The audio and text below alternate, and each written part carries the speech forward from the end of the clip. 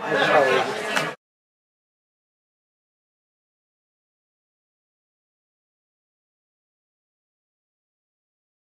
a lot of reading.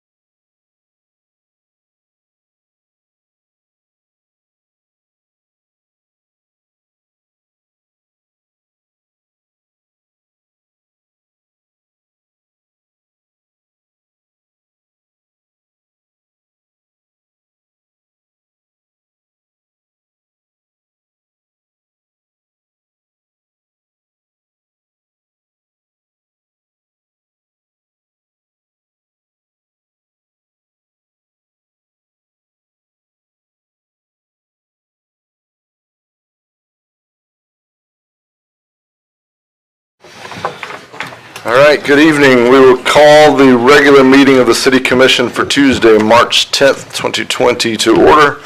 Please silence your cell phone, check your virus at the door, wash your hands, grab some sanitizer.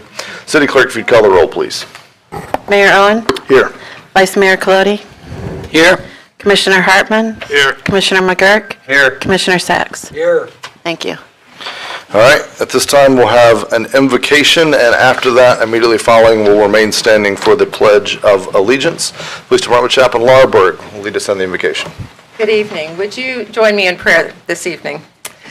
Oh God, we have come with our agendas, our plans, our tasks, our ideas, and our dreams.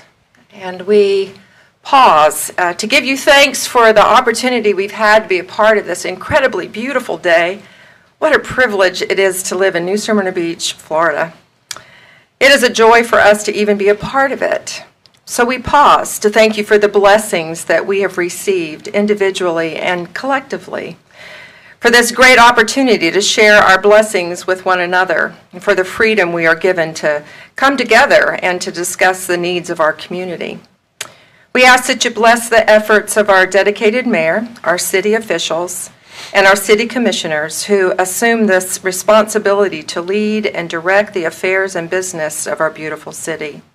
Enable them to work together in harmony and with respect, especially amid conflicting interests and issues. And we pause to remember those that truly are affected by this virus. And we ask, oh God, that you help us figure out what to do next and to trust you in every step we take to assure the safety and the measures we need to take in order to protect ourselves and one another. May your peace ultimately be realized in our lives and your joy made known in our task this evening. Amen. Amen. I pledge allegiance to the flag of the United States of America and to the republic for which it stands, one nation, under God, indivisible, with liberty and justice for all. Yes.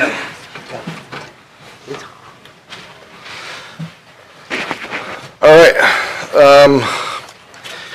At this point, approval of the agenda. Gentlemen, I talked with Colin earlier. We agreed to probably be in a order to have our fire chief give and city staff give an update on the COVID-19 and the city's measures and everything we know at this point, just to make sure we're all on the same page. So propose adding that as item B under announcements presentation, so item 4B. Colin, any other changes to the agenda? Yes, sir. We would like to move item 6H to move it under 7E. Okay. So item 6H from the consent agenda, that's the find grant application, move to item 7E so we can discuss that. It's kind of related to the item above it, so that makes sense. All right, any other changes, Colin, on the agenda? No, thank you, sir.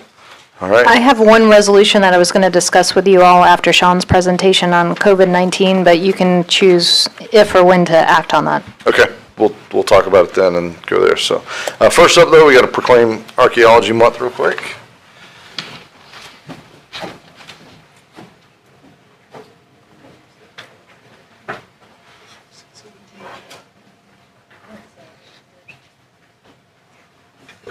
All right. Please join me. So the City of New Smyrna Beach proclamation of Archaeology Month says, whereas Florida has a rich and diverse heritage dating back 12,000 years, and whereas our history can be traced through the remains of the past left by people whose ways of life have vanished forever, and whereas archaeological discoveries provide a valuable and sometimes singular record of human history, and public appreciation and understanding are the foundation of preserving our past for future generations. Whereas archaeological sites and artifacts are non-renewable resources worthy of protection and preservation. Whereas sacred places inspiring history, African American cemeteries in Florida, has been adopted as the theme for Florida Archaeological Month 2020. Whereas New Smyrna enjoys a rich archaeological legacy enhanced by the city performing archaeological surveys and documenting archaeological sites, and by city staff assisting in the nomination of sites to be sent for the National Register of Historic Places designation. Now therefore I, Russ Owen, Mayor, do hereby proclaim March 2020 as Archaeology Month and encourage all citizens to learn more about the archaeology of our city and to participate in preserving our shared human heritage and respect for present and past human populations. You want to think of archaeology, I think, what are they going to dig up from today? Like, what if they don't have an iPhone charger? They're going to miss so much of our history. If they find the phone but not the charger, they'll miss it all. So, anything you want to add to this? We have Dr. Greg Holberg here from the New Smyrna Museum of History. Anything you want to add to? I would just invite people to come by and visit the Grangemore Archaeology Research Center there in our museum facility. Dot brought some copies of the poster that the state has shared with us, and we appreciate, of course, all the work that she does for us, and the citizens for supporting the museum. We look forward to seeing you all out. If you haven't been to the museum, I told somebody the other day, lived here for 20 years, and they said they'd never come by. They went in just so impressed with everything you all have done there. So thank you all for what you do. We appreciate it. All right, we'll grab a picture here.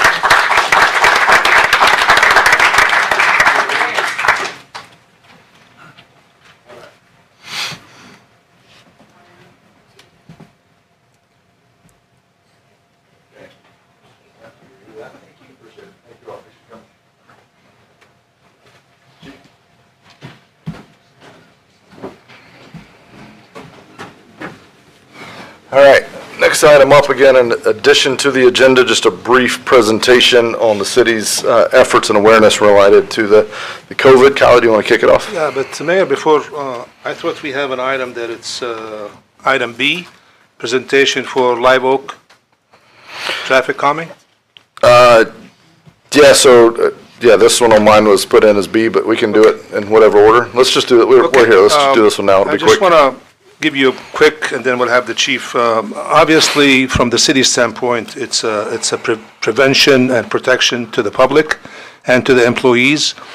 Staff have met early this week, and I appointed Sean to be the manager for this event. As far as the public, obviously using the public facilities, it's a big thing for us. So we increased cleaning of the facilities at all the time, especially the parks. So we encourage people to use cautions when they're using the public restrooms to clean their hands and use the water and soap or any sanitizer.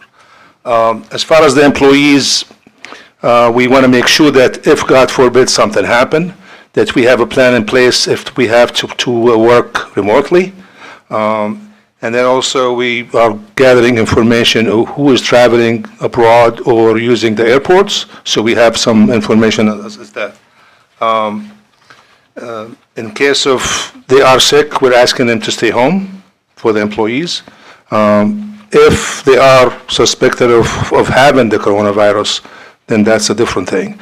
But just for the public, the health department and the emergency management are the one responsible for the technicality of the virus itself. With that, the chief will give you a brief on that. All right. Well, good evening. As I left the office today, I wrote down the latest statistics. So anything I provide to you will be updated as of the last 2 hours. Obviously, subject to change as things go on. The coronavirus that we're dealing with right now is recognized as COVID-19. Coronavirus has been around since 1960, but this strain is obviously a fairly new strain and has been pretty problematic in China and the European area. Yesterday, the governor declared a state of emergency for the state. What that provided was protection regarding price gouging. It allowed for refills of prescriptions that would not normally be ready for refill. It allows them for advanced refill on those, and also allows for different MOUs and vendors and things like that. It kind of takes some of the hurdles of mitigating the problem out of the thing. There are no counties in the state of Florida currently that have declared a state of emergency, with the exception of Seminole County. and not because they have a caseload that warrants it. All Seminole County is trying to attempt to do is kind of clear some of the hurdles and allow memorandums of understanding and vendor interaction that they would not normally be allowed to have without the declared state of emergency. We are not there yet. Volusia County is not there yet. So neither us or them are at that point where we deem it necessary to declare a state of emergency at this point. 808 confirmed cases in the United States, 27 deaths so far, 14 cases in Florida, and 2 deaths currently. There are also 2 cases here in Volusia County of those 14 that are in Florida. 2 of them are here in Volusia County. Obviously, anyone who travels, go ahead. Real quick, just to clarify for the public, I know I've been asked, others have been asked, it came up at the roundtable of elected officials. The health departments are kind of running point on a lot of this, and they are not releasing to us, no one in this room, I believe, knows what cities those cases are in. That's not information that we have access to. We're not holding that back. That's health department is holding that related, for HIPAA and other reasons. So I just wanted to clarify on that. We know they're in Volusia County. You may have heard where they are, but if you heard it didn't come from an official source because the health department isn't releasing that information officially. Is that a correct statement? That is a correct statement. They obviously, with HIPAA being their primary concern, they want to protect the city of residence for anyone who may have that they have confirmed contracted the disease. They are taking the lead on it. So Florida Health Department of Health is the lead on all of the COVID-19 testing, protocol, things of that nature. Obviously, anybody who is elderly or has an underlying issue such as hypertension, high blood pressure, diabetes, heart conditions are a little more prone to the severity of the illness. Currently, the city is providing training to the employees, especially those in maintenance ops or the areas where they deal a lot with public facilities. We're providing training for them, ensuring that those facilities are sanitized as best we can, also protecting the employee from illness that way. And we're also, in the city, we're tracking time spent on this event, or tracking any expenses. That way, if there is a reimbursable event down the line, then we'll be able to reimburse that from whatever agency ends up giving out the money for that. So that's our steps there. Obviously, for the public, avoid touching your face, eyes, ears, nose, mouth with unwashed hands. Cover your cough with a tissue or disposable tissue and dispose of it. Don't hang on to it. Don't stick in your pocket. Clean frequently touched surfaces. Door handles, countertops, things that we have hands on a lot. Clean them pretty regularly with disinfectant wipes or spray.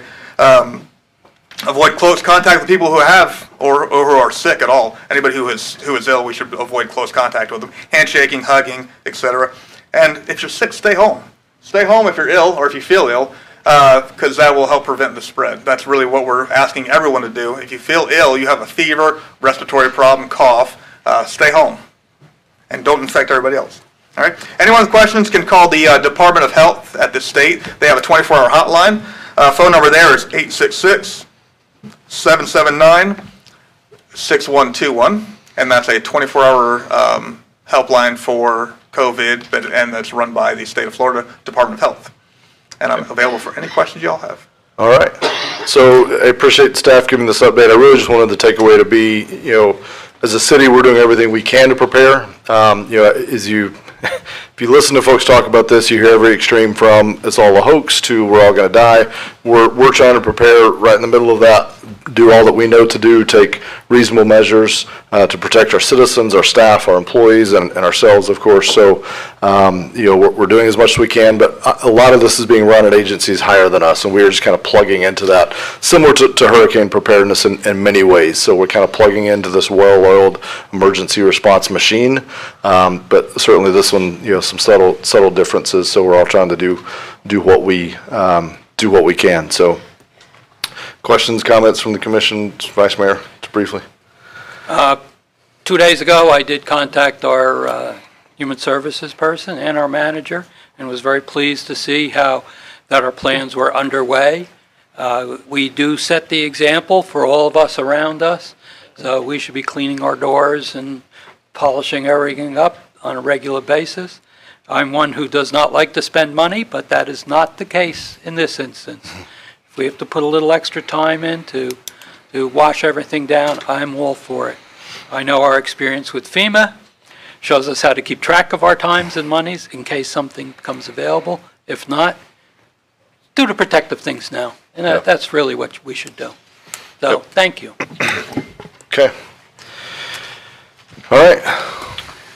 Yeah, Carrie, you had one thing you wanted to bring forward. Yes, so in conjunction with trying to plan ahead, I drafted resolution number 12-20. It's a resolution of the City of New Smyrna Beach approving remote attendance of any member of the City Commission for any City Commission meeting scheduled during the existing state of emergency due to COVID-19 and providing an effective date. What this does, it relies on the executive order passed by the governor yesterday.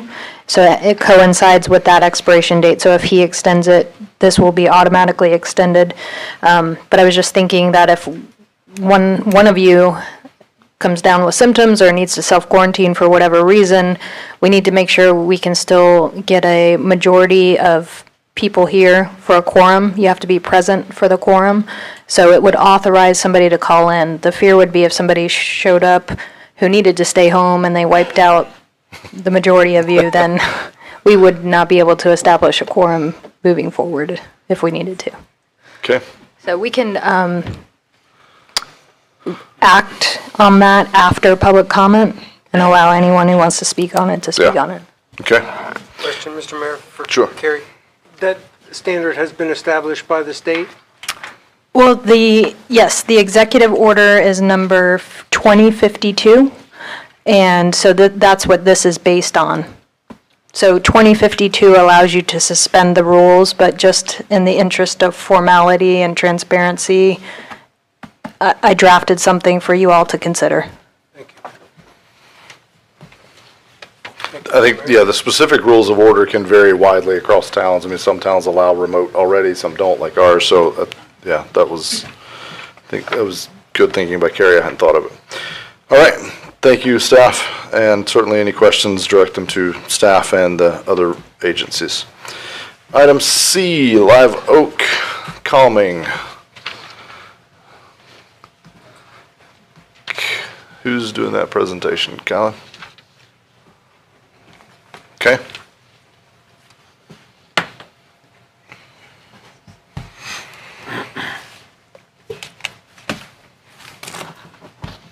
My name is Missy Gentz. I live at 1407 Live Oak Street, and we're looking for some help from everybody. Thank you for the privilege of allowing us to be here tonight. We're very concerned about the traffic situation on Live Oak. As you know, Magnolia Street has added speed bumps and in turn has pushed all the traffic to Live Oak Street. In fact, we were told that the traffic on Magnolia has decreased by approximately 60%, give or take. That traffic has now started using Live Oak, making it very congested and basically dangerous because of the speeding. With Magnolia slated for 2 more traffic bumps and cushions, one at 3rd and one at 10th, that will push even more traffic our way, we fear. All of us have watched and waved at speeders to slow down, been flipped off by many only to see them speed up. We're very concerned. The speeding situation came to a head late on the afternoon of February 22nd when a Pizza Hut delivery car came speeding down Live Oak Street. A neighbor waved and told him to slow down because he was appearing to go about 50 or 60 miles an hour. When he did, he sped up. As he flew down the street, my cat was on the edge of my neighbor's yard across the street, and he was looking at something in his phone and looked down and swerved and hit my cat. Bones, that's his name, and then drove off. 3 of us immediately reported it. One neighbor even called and told the manager on duty that he had a video showing the speeding car, the screeching brakes, and him actually hitting Bones. I have not been able to listen to it. My neighbor across the street also saw it and came to find me. But let's take Bones out of the mix. It's a cat. We realize cats and dogs sometimes will be hit, unfortunately. That could have been a small child, a kid on a skateboard, someone working in their yard, because I'll get to that later, but we have no sidewalks or anything like that, so our easement is right there. or even a little old lady like me, okay? Video has been sent to the mayor and the commissioners, and I think some of y'all have received it, for our area of the speeders. In fact, one of the films we have is a New Smyrna Beach truck, city truck, speeding down our street. So it's not just unique to others. But let's look at the facts. I have some facts that I'd like to share with you that you probably know. Magnolia has speed bumps. We're only asking for 3 stop signs. 1 at 4th, 1 at 7th, and 1 at 8th. Live Oak has 1 stop sign at Smith, but not another for 4 blocks at 3rd. And that takes into that warehouse area going out that way, which makes it a much longer block. There's no street cut there. Then there is not 1 until 6th. So we've got 1 at 3rd, 1 at 5th, at 6th, and 1 at 3rd and 1 at 6th. And no other signs after that. On Live Oak, we also have the hospital. Also, we have the emergency entrance for ambulances to get into the hospital. Not to mention the employees of the hospital who park across the street and have to walk across the street against traffic and depend on us to slow down and let them cross. So that adds another thing to it. Plus the new cultural center, the library, and the Episcopal Church at the end of the street of Live Oak, which is adding a school, which is going to cause more to be there. Unlike Magnolia, Live Oak is not a wide street with sidewalks and curbs. Sidewalks are only on one side of the street, and there are no curbs, which can block people when they're going off the road. Also on the block between 6th and 7th, we have 14 children. That's just on that one block, not to mention the number of children on the other blocks. Palmetto is the same width as Live Oak, and their speed limit is 25, not 30. One of our neighbors did extensive research. She went on and found out research across the United States on this, and the speed limits, like our neighborhood, the average is across the United States 25 miles an hour. The traffic strips have been placed on Live Oak between 6th and 7th to judge the speed. We were told they would take an average of that speed. That brings down the severity of those cars that are flying by at 60 miles an hour, and they are. And this is not a concern to just a few neighbors. It is a concern to 90% of them. We know because we took petitions door to door. We found that when we knocked on doors and spoke with our neighbors, they were thrilled that we were moving forward with this. Some even reaching for the petition before we had a chance to finish explaining to them what was going on. Being cut through for Dixie Highway is a serious issue. It's cut through there, as Magnolia was, and Palmetto is. One we wouldn't wish on any of you. Using Live Oak, Magnolia, Palmetto should not be a cut through. It should be off limits, bottom line. We're asking for stop signs at 4th, 7th, and 8th. Someone told one of our neighbors we might get 1, but certainly not 3. Seriously? With the new paving, we look like a speedway. I mean, we look as good as it does up at International Speedway. It's just fast and slick. And it's not just teenagers speeding down the street, sadly enough. The Pizza Hut guy was a 60-year-old man. Okay? We need your help to make our neighborhood safe for people to walk their children, their dogs, or just take a walk down the street. We need you to stop this before someone, child or adult, is hit and seriously injured, and this will be on your neck. We need you to help us make our street, Live Oak, as safe as those in your neighborhood.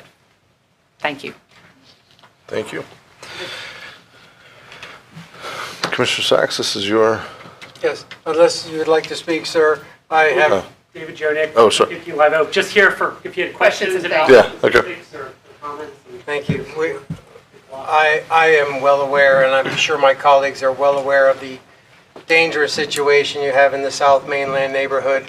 It did start with a petition on Magnolia. Magnolia is a wider street. In different ways, it is more different. You have visual constraints on your street.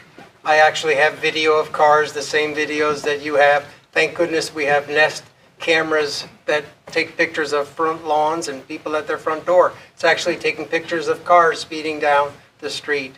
My heart was broken when I found out your cat was hit. That could have been a child. Yeah, it could have been, it's, Yes, and as well as animals, they're part of the family. And you're my neighbors and have become my friends and my constituents, and I can't forsake you. And I hope my colleagues see the urgency of doing something for Live Oak as well, and hope that it doesn't bleed over to Palmetto and Riverside. But we know it might even do that. But I would encourage my colleagues to do what you have asked for, and that is to put at the very least, put stop signs at 4th, 7th, and 8th. Now, we know they may not be warranted or justified, but it turns out they actually do break up traffic a bit. Cars may speed off from stop signs, but again, they do break up traffic and cause people to divert, because we know people just want to keep going. People will go 10 miles out of their way to just get to where they want to go if they don't have to stop. So in an effort to keep your neighborhood safe, I definitely support wholeheartedly your request for stop signs at 4th, 7th, and 8th. I'd like to make that motion to my colleagues Okay, and hope for a second. I have a motion to Second for discussion. place stop signs at 4th, 7th, and 8th, and I have a second. Discussion. Commissioner. Ma'am, condolences for your cat. I got to tell you, my cat and my dog are like kids to me. well, he is, he's had 2 surgeries so far, and he's doing good. So he made it, though. He made it. Oh, wonderful. That's fantastic. It is. Well, thank you. So, is tonight just informative, or are we taking action? I don't have any of the petition or any of the information. Was any of that done or given out? Yes. Commissioner, a petition was circulated, and it's a sizable one. It's compelling as well. Okay, what I'm asking is, was it administered? I don't have a petition. We do Any have paper? one, I think. Yeah, there's one in your mailbox. Okay, when was that sent out? I emailed it out yesterday and put the vanilla folder in your mailbox. Okay, all right, perfect. I thought this was Pine Street. Yeah, this is Pine Street. That's Pine. Sorry, I'm sorry. Yeah. We do have your petition. We did feel the stop signs Yeah. would be a less expensive way to start. Yes, I did something similar on Faulkner not too long ago. So the one discussion that I want to have is, when we started this with Magnolia, we prioritized not moving this problem to other streets and neighborhoods. And that's exactly what we did. So I don't want that to get lost in the discussion that we did something, we have a criteria, the criteria we may have done, we did what we did on Magnolia. And I'm disappointed that we stuck you with this problem. And unfortunately, now that we've done that up here, I don't see a remedy other than getting you stop signs. My question is, when you say you need a stop sign on 7th and 8th, that's one block from each other. The reason being is they're coming off of, well, you know this, yeah.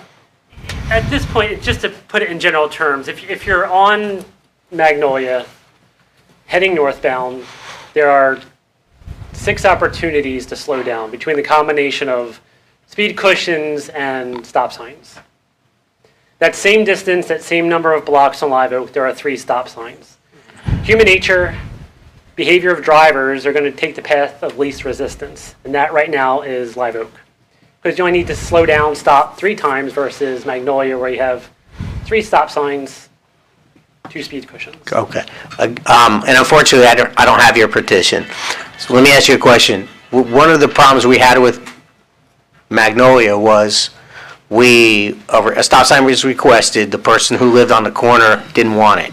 So then we put it in and then we had to remove it. Do you have people who have signed off on the corners of where those stop signs are going to be? Yes, we do.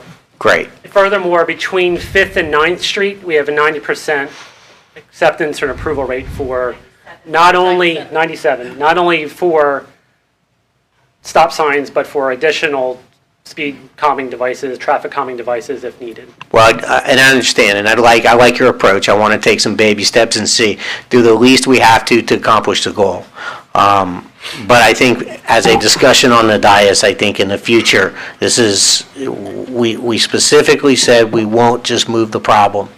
because the next street that's going to come in is going to be Riverside.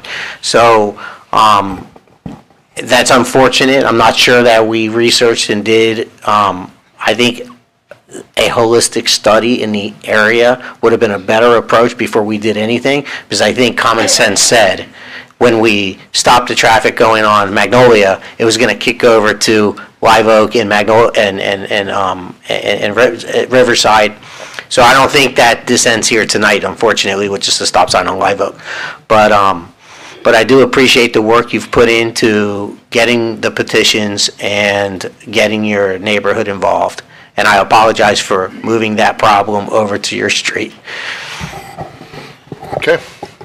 We had a motion, second. Other discussion? Yes. Hang on, Vice Mayor, I'll give is you going to a chance. comment?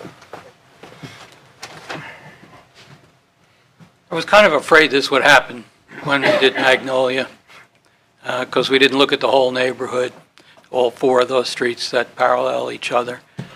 You're going to get the same amount of people coming down them one way or the other. You can't chase them all the way. They'll still go down there.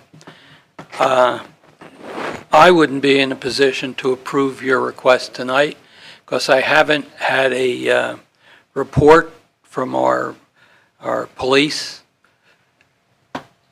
I would like them to come back with a report for the next meeting so I can, take in all the facts with it.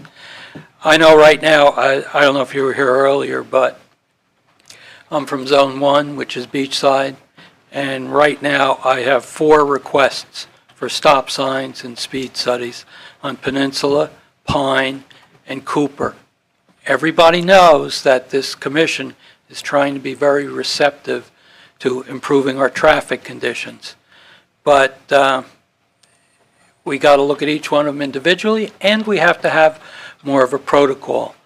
Often the speed studies come in and say, as one did recently, that we should raise the speed limit on the street. So we have to come up with a real plan. I know Commissioner Hartman wants to look into the traffic manual, which would be a great help in that. But we also have to consider not relying totally on those type of standards because of our neighborhoods. And perhaps we would like to put in a few more stop signs than would be, I use the term justifiable, by the federal standards for these traffic type of things. So I personally would not approve it tonight. However, I would like to see it come back to us after we have looked into it. And I don't mean looked into it for 2 months or 3 months. Okay. It should be addressed, and it should be addressed now. Okay. Mr. Hartman, any comments on the side? No, my concern also is the traffic study. Could we have it by the next meeting, or? I mean, we just. Hang on. Let's let the presenters talk. Yeah, the traffic study was completed. It was, I believe it was 8 days. The strips that the traffic counting device was removed yesterday morning. So I don't know how long it takes for that data to be fed up to you, or even what your criteria is and what you're looking for from that. So if you could share with us what criteria you're looking for that would maybe change you from a no tonight into a maybe or a yes next week, what is that exactly that we would need to provide? Hey, it was Commissioner Hartman's time, so I'm going to... My point is the manual, could the manual be presented by the next meeting, or? The manual could be presented, yes. Okay, because just back on the study. The study was done, if you recall, after we did the measurements on Magnolia. Yep. We've done them after the fact on Live Oak and Magnolia. Okay. So that was, how long was that? Okay. So we could present that tomorrow. But the traffic manual, we could bring it back at the next meeting. Okay. Because, like Commissioner Clodio, I would also like to have that information in front of me, along with a copy of your petition. I've received absolutely nothing about Live Oak. No signatures, no petition, and certainly no video, nor have I seen the traffic study. So I'd be interested in receiving that information before I made a decision. Okay. Vice Mayor, you had a follow-up? Well, I know we did do a follow-up, and we did do the traffic study for the speed, and I believe the number of vehicles. But where I'm going with it is a strict application of the traffic control standards that exist now would not warrant a stop sign. They just wouldn't. But we have to take into account our local conditions that may warrant those stop signs at other places. I'm not opposed to stop signs in general. I am opposed to too many of them because then people, especially four-way stops, they tend to kind of drive through them, do half stops. So, but I would like a staff opinion as to what to do on that. Over this last week, and I just happened to drive through Live Oak very slowly, and up Magnolia. Don't me earlier for that. No, you didn't yell at me. I just happened to have a sports car and was going very slowly and enjoying the whole neighborhood. So I stopped at every stop sign. But I could see where there are long stretches of road without any control, drivers sometimes become complacent. And to gather their attention, you may have to put in an extra stop sign. So I would just like to see the results of that. Okay. Sorry, if you're considering speed as well as part of the traffic study, just one remark is that there are more signs heading southbound on Live Oak saying that there should be no vehicles over 1 ton versus speed limit signs. So there's 3 of them, 2 speed limit signs heading south on Live Oak. Doesn't seem quite right. Okay. All right. So thank you both. I think we've covered all the questions we might have for you all. So we're gonna finish business, but thank you. I appreciate the time. Appreciate the effort you put in the presentation. So we'll finish discussing the item. But so I have a comment, Mr. closing Chair. comments. You've heard your colleagues. I think you've got a couple of concerns. We do have a motion in a second. So I'm going to call for the vote after this, unless you've heard your colleagues' comments. So however you'd like to. Well, since proceed. I second that, I'd like some comment on that. Okay. I'd like to make a I'm sorry. Go ahead. Then I'll come to you. So, in the interest of public safety, we studied that whole neighborhood when we decided we wanted to do something for Magnolia. And I'm wondering, what more information do you need? I can tell you this. Whatever you would consider besides a stop sign and a speed hump or a speed limit sign, which would do absolutely nothing, stop signs, speed humps are indicated by traffic engineers.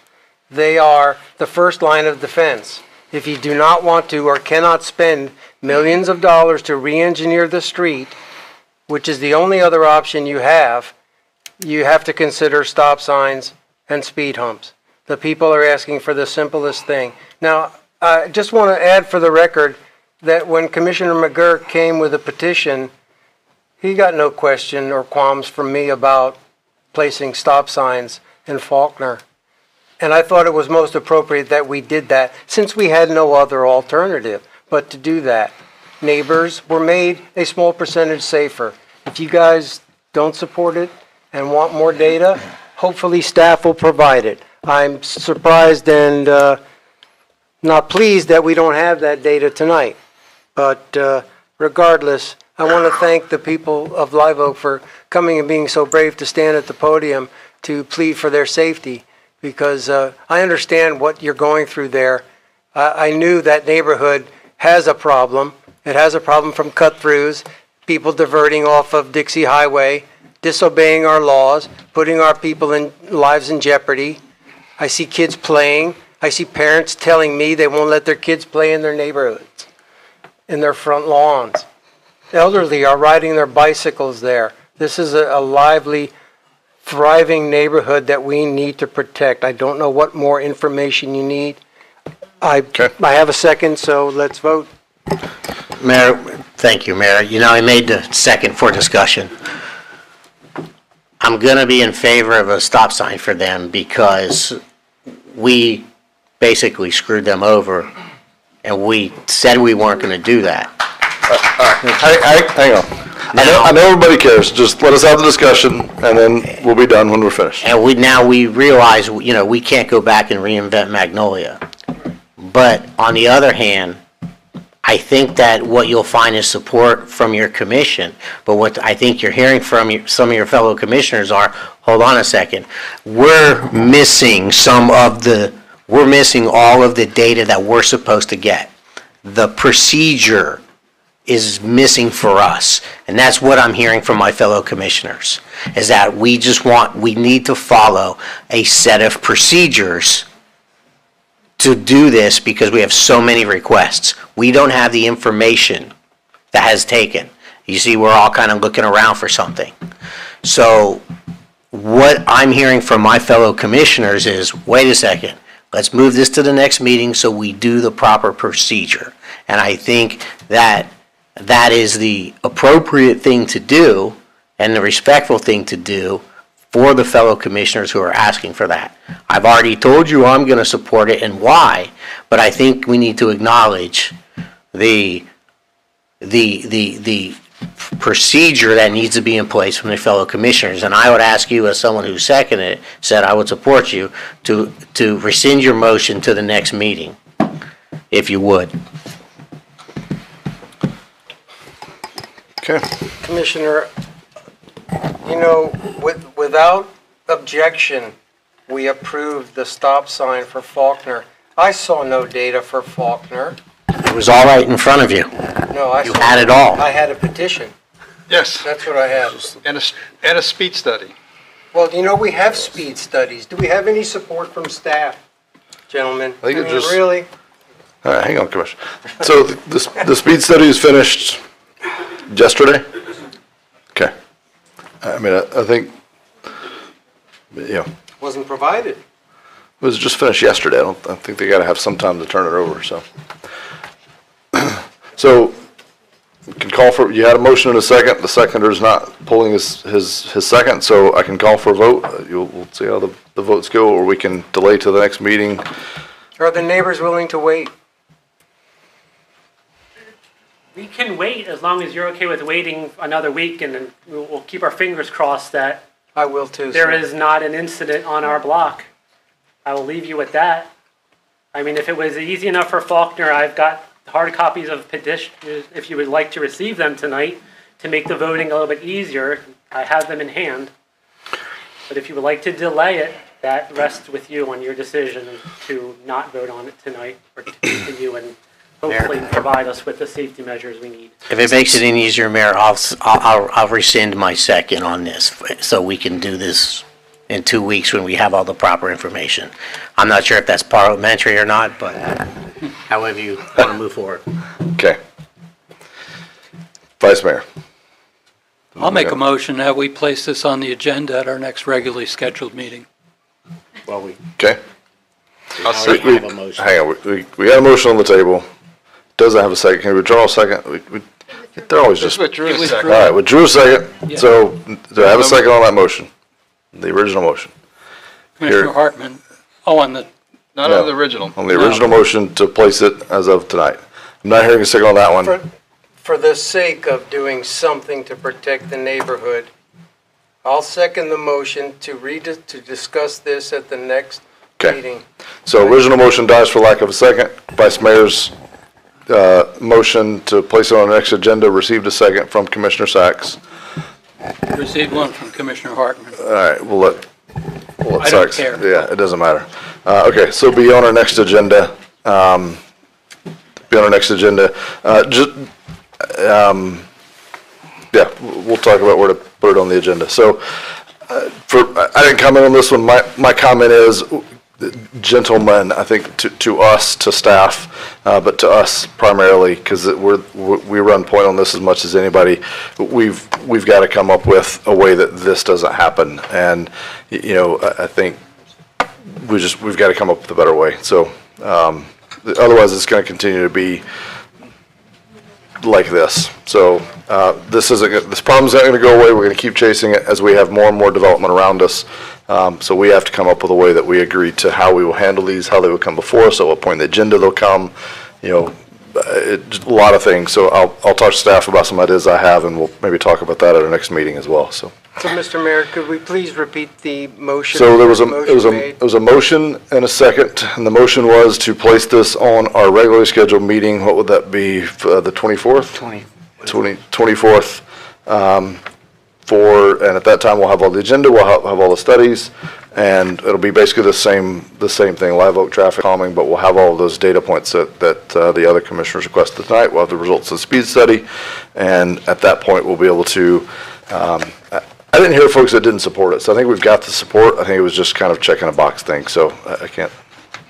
I am dismayed, gentlemen, that we had an item and we have no supporting information from staff. Mayor, point of order. So, yeah, we've got a motion in a second, and, so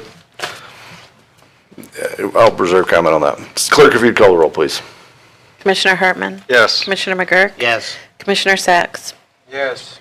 Vice Mayor Colodey? Yes. Mayor Owen? Yes. Thank you. All right. Thank you all. Next item up is public participation. This is your chance to provide comments on items before your city commission. Be given a 3-minute time limit. And the two ask I have of you is speak to the commission, address us, not the audience, and those in the audience, you may hear stuff you agree with, disagree with, no cheering, booing, yelling, no banners, no, what was that Venezuelan thing, the Zuzu something? Anyway, none of that stuff. Let's keep it professional, please. Deb. Rodriguez, 200 North Pine Street.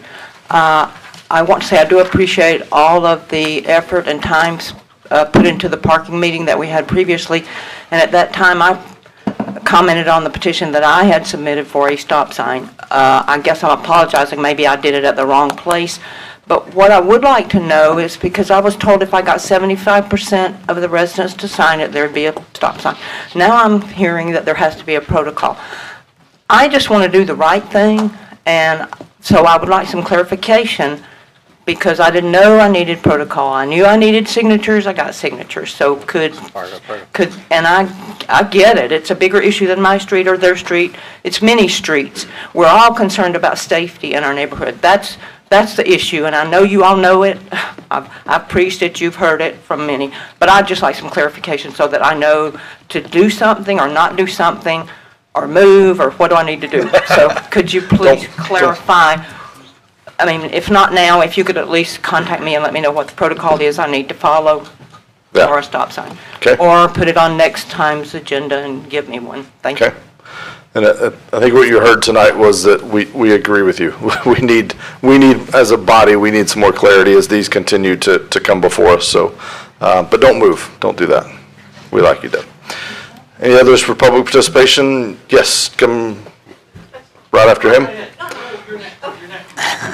All right, if you want to come after this, please come on down. We're going to try to move quickly. Yes, ma'am. Hi, good evening. My name is Terry Kachi, and I am a business owner on Canal Street, and my main concern is outside the front of my building. The mentally ill homeless man basically lives there.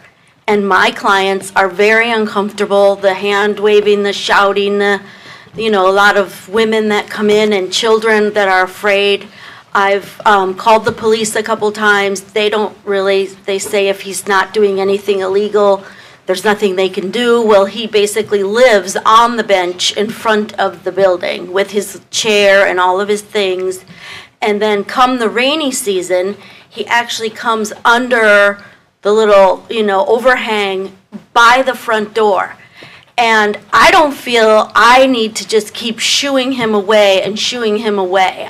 He's not in his right mind, and I don't want him to come snapping back on me either. I'm alone in there a lot too, so I don't know which way to turn with that. And the police, they do what they can, but I said, just can anybody live on Canal Street? I mean, can we just take our carts and just hang out? A client of mine said she saw him sleeping at 3 a.m.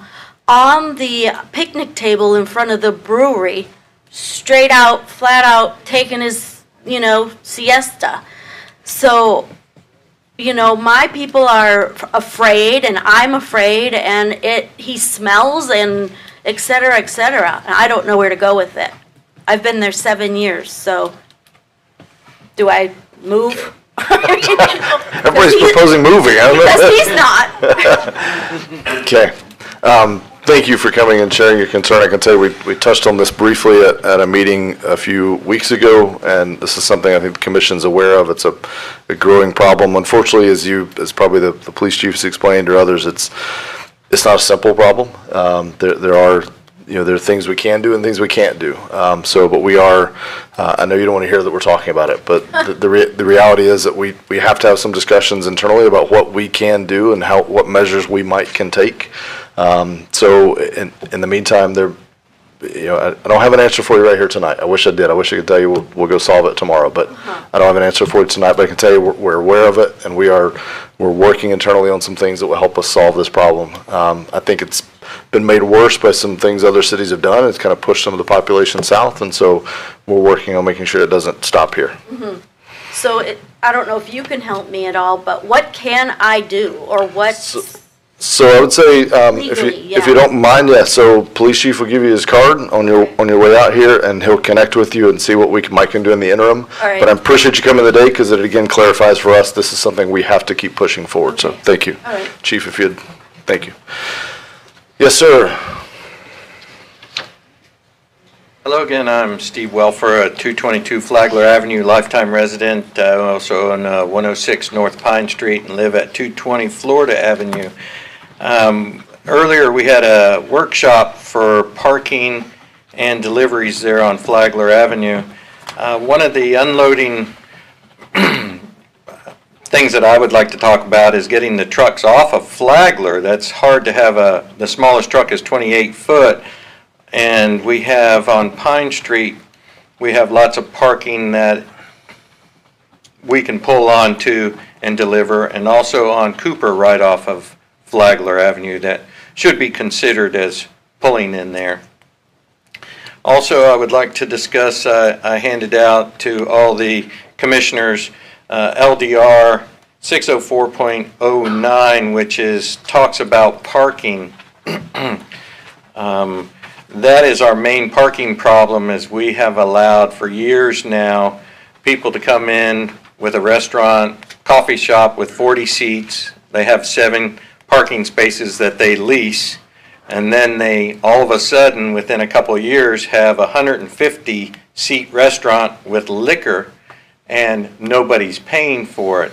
This is tens of thousands of dollars out of your pocket, the city, in parking revenue. Plus, I've paid over $30,000 now toward parking that is true parking. It never seems to get talked about. Even tonight, you talk about enforcement, what we can do right now. Right now, the LDR says that is illegal, what they've done. So even if we can't close them down, which I don't recommend, I love them all. They are all wonderful places. But you should at least charge them for the parking spaces that they're supposed to have. For a 150-seat restaurant, you need 60 spaces. This is a special parking area, so it's 50%, so 30 spaces. So when you see someone come in only with 7 spaces that they lease, and then all of a sudden they have a 150-seat restaurant, they should have 30 spaces, but they don't. You're missing out, and I'm being charged. Now you're wanting to put deliveries there on Flagler Avenue. I want to open a little breakfast spot. I hope that I'm not paying for their parking and your delivery truck is parked in front of my spot too. I hope that now enforcement, you can start directly tomorrow. Follow the LDR. Go down, do an audit, and see what true parking they have per seating. Thank you. Thank you.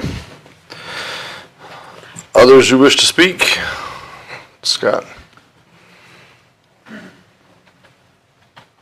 I don't know about you guys, but I just can't get past one of these things. I just got off a cruise ship, and every place you walk, what are you doing? Police chief. I had to say it. It was days ago and everybody got off just fine. Mayor, commissioners, everybody, thank you so much for what you guys do. I cannot imagine you've been doing this since, what, 4 o'clock this afternoon? That's a long day to sit in those chairs and have to deal with all the things that are coming up. I didn't get here early enough to speak at the parking meeting earlier, so I'd like to say a few things about some of the parking issues that have come up. I chaired a committee to look at trolley service in New Smyrna Beach for 3 long years. Deb Denny's, Tony Oddie, half the people in the city, a lot of commissioners who weren't here at the time, some who were. At no time did anybody consult with me over the proposed new service that might be coming up. I have all the financial data. I can show you all of the different types of vehicles we looked at, everything from golf carts. My buddy ran the pedicab business on Flagler Avenue for 1.5 years that failed. I have a great deal of experience and background in this. I still have all the data, all the numbers that we ran. I'm happy to share that and discuss it with anybody who wants to. The challenge is today the same as it was then. The city and the county are going to have to pony up and put up money into it to make it work. It is not a profit model. It doesn't work, or private industry would have stepped in and done it already. It does not work financially, so unless you're willing to put in several $100,000s a year, it's not going to happen. So just be prepared for that. That's the way this looks, and it looks that way in every city we contacted. There's not one that runs it as a profitable business. So think about that. A couple things about parking on Flagler Avenue. I'd just like to let you guys know, a lot of debate went into 2 hours versus 4 hours parking on the avenue. 4 hours is where we always landed, so people could go and have a chance to have a meal and do some shopping. I'm not opposed to meters. Traditional meters are ugly, so like the ones on the corners are not so bad. But I like the idea of being able to say, look, I got my ticket. I only stayed for 4 hours. I didn't have to pay. Stay for 4 hours and a minute. You want to make that $20 for 4 hours and a minute? Totally get it, because it's definitely killing people to have them come and park and then walk up to the beach. I mean, that is not a viable way of doing it for any of the businesses on the avenue. I have parking spaces at my office that I would be happy to loan to the city. By the way, I love the new lights. My insurance people have said it doesn't matter what the city does to indemnify you, you're at risk. My attorneys have said no chance in the world do you let somebody else park there who's not there for your business. So something to think about. And my last thing would be on the delivery trucks, if you use the map that you have already, you don't have anything far enough east to service the business members who are on the west, on the west side closer to the bridge. I think up there in front of the shuffleboard courts was the closest. So please pay attention to the folks that are on the west-hand side. They're going to need that service as well. Okay. So thanks for your time. Thank you, Scott. Nobody shake his hand. All right, any others for public participation? All right, seeing none, we're closing public participation. Next item up is consent agenda. Gentlemen, reminder, we pulled item H. City manager pulled item H. We moved that H is in Hector. We moved that later in the agenda. Would anybody like to pull any of the other items, beginning with the vice mayor?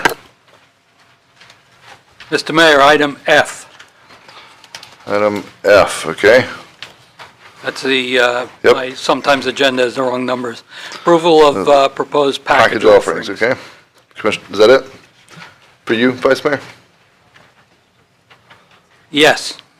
Commissioner Sachs, anything to pull? Ditto for me. Okay, item F as well. Commissioner I'm good. McGurk, Commissioner Hartman? L. Item L. Okay. And I would like to pull, I rarely pull an item. Do y'all know that? Item B. All right. I don't know what order we go in. I guess we'll go down the line, although I hate to go first. But item B that I pulled, actually, sorry, let's get approval for the remaining items. So it's with the exception of B, F, H, and L. Do I have a motion to approve consent agenda with the exception of those 4 items? So moved. Second. City Clerk, if you'd call the roll. Vice Mayor Colodey? Yes. Commissioner Hartman? Yes. Commissioner McGurk? Yes. Commissioner Sachs? Yes. Mayor Owens? Yes. Thank you. All right, first item up that was pulled, item B. We talked about this briefly at our last meeting. This is the projects we're going to submit to River to Sea Transportation. I shared at that meeting my concern on this list. We have that east-west connector project south of 44. My concern is this, gentlemen. We've gotten a presentation, at least I've gotten, I think most everybody has, a presentation that staff has put together that we haven't talked about that yet. We haven't dialogued out yet as a group on that. We haven't talked to the public about that. The numbers in that don't line up with the numbers that we have and that we're putting to River to Sea.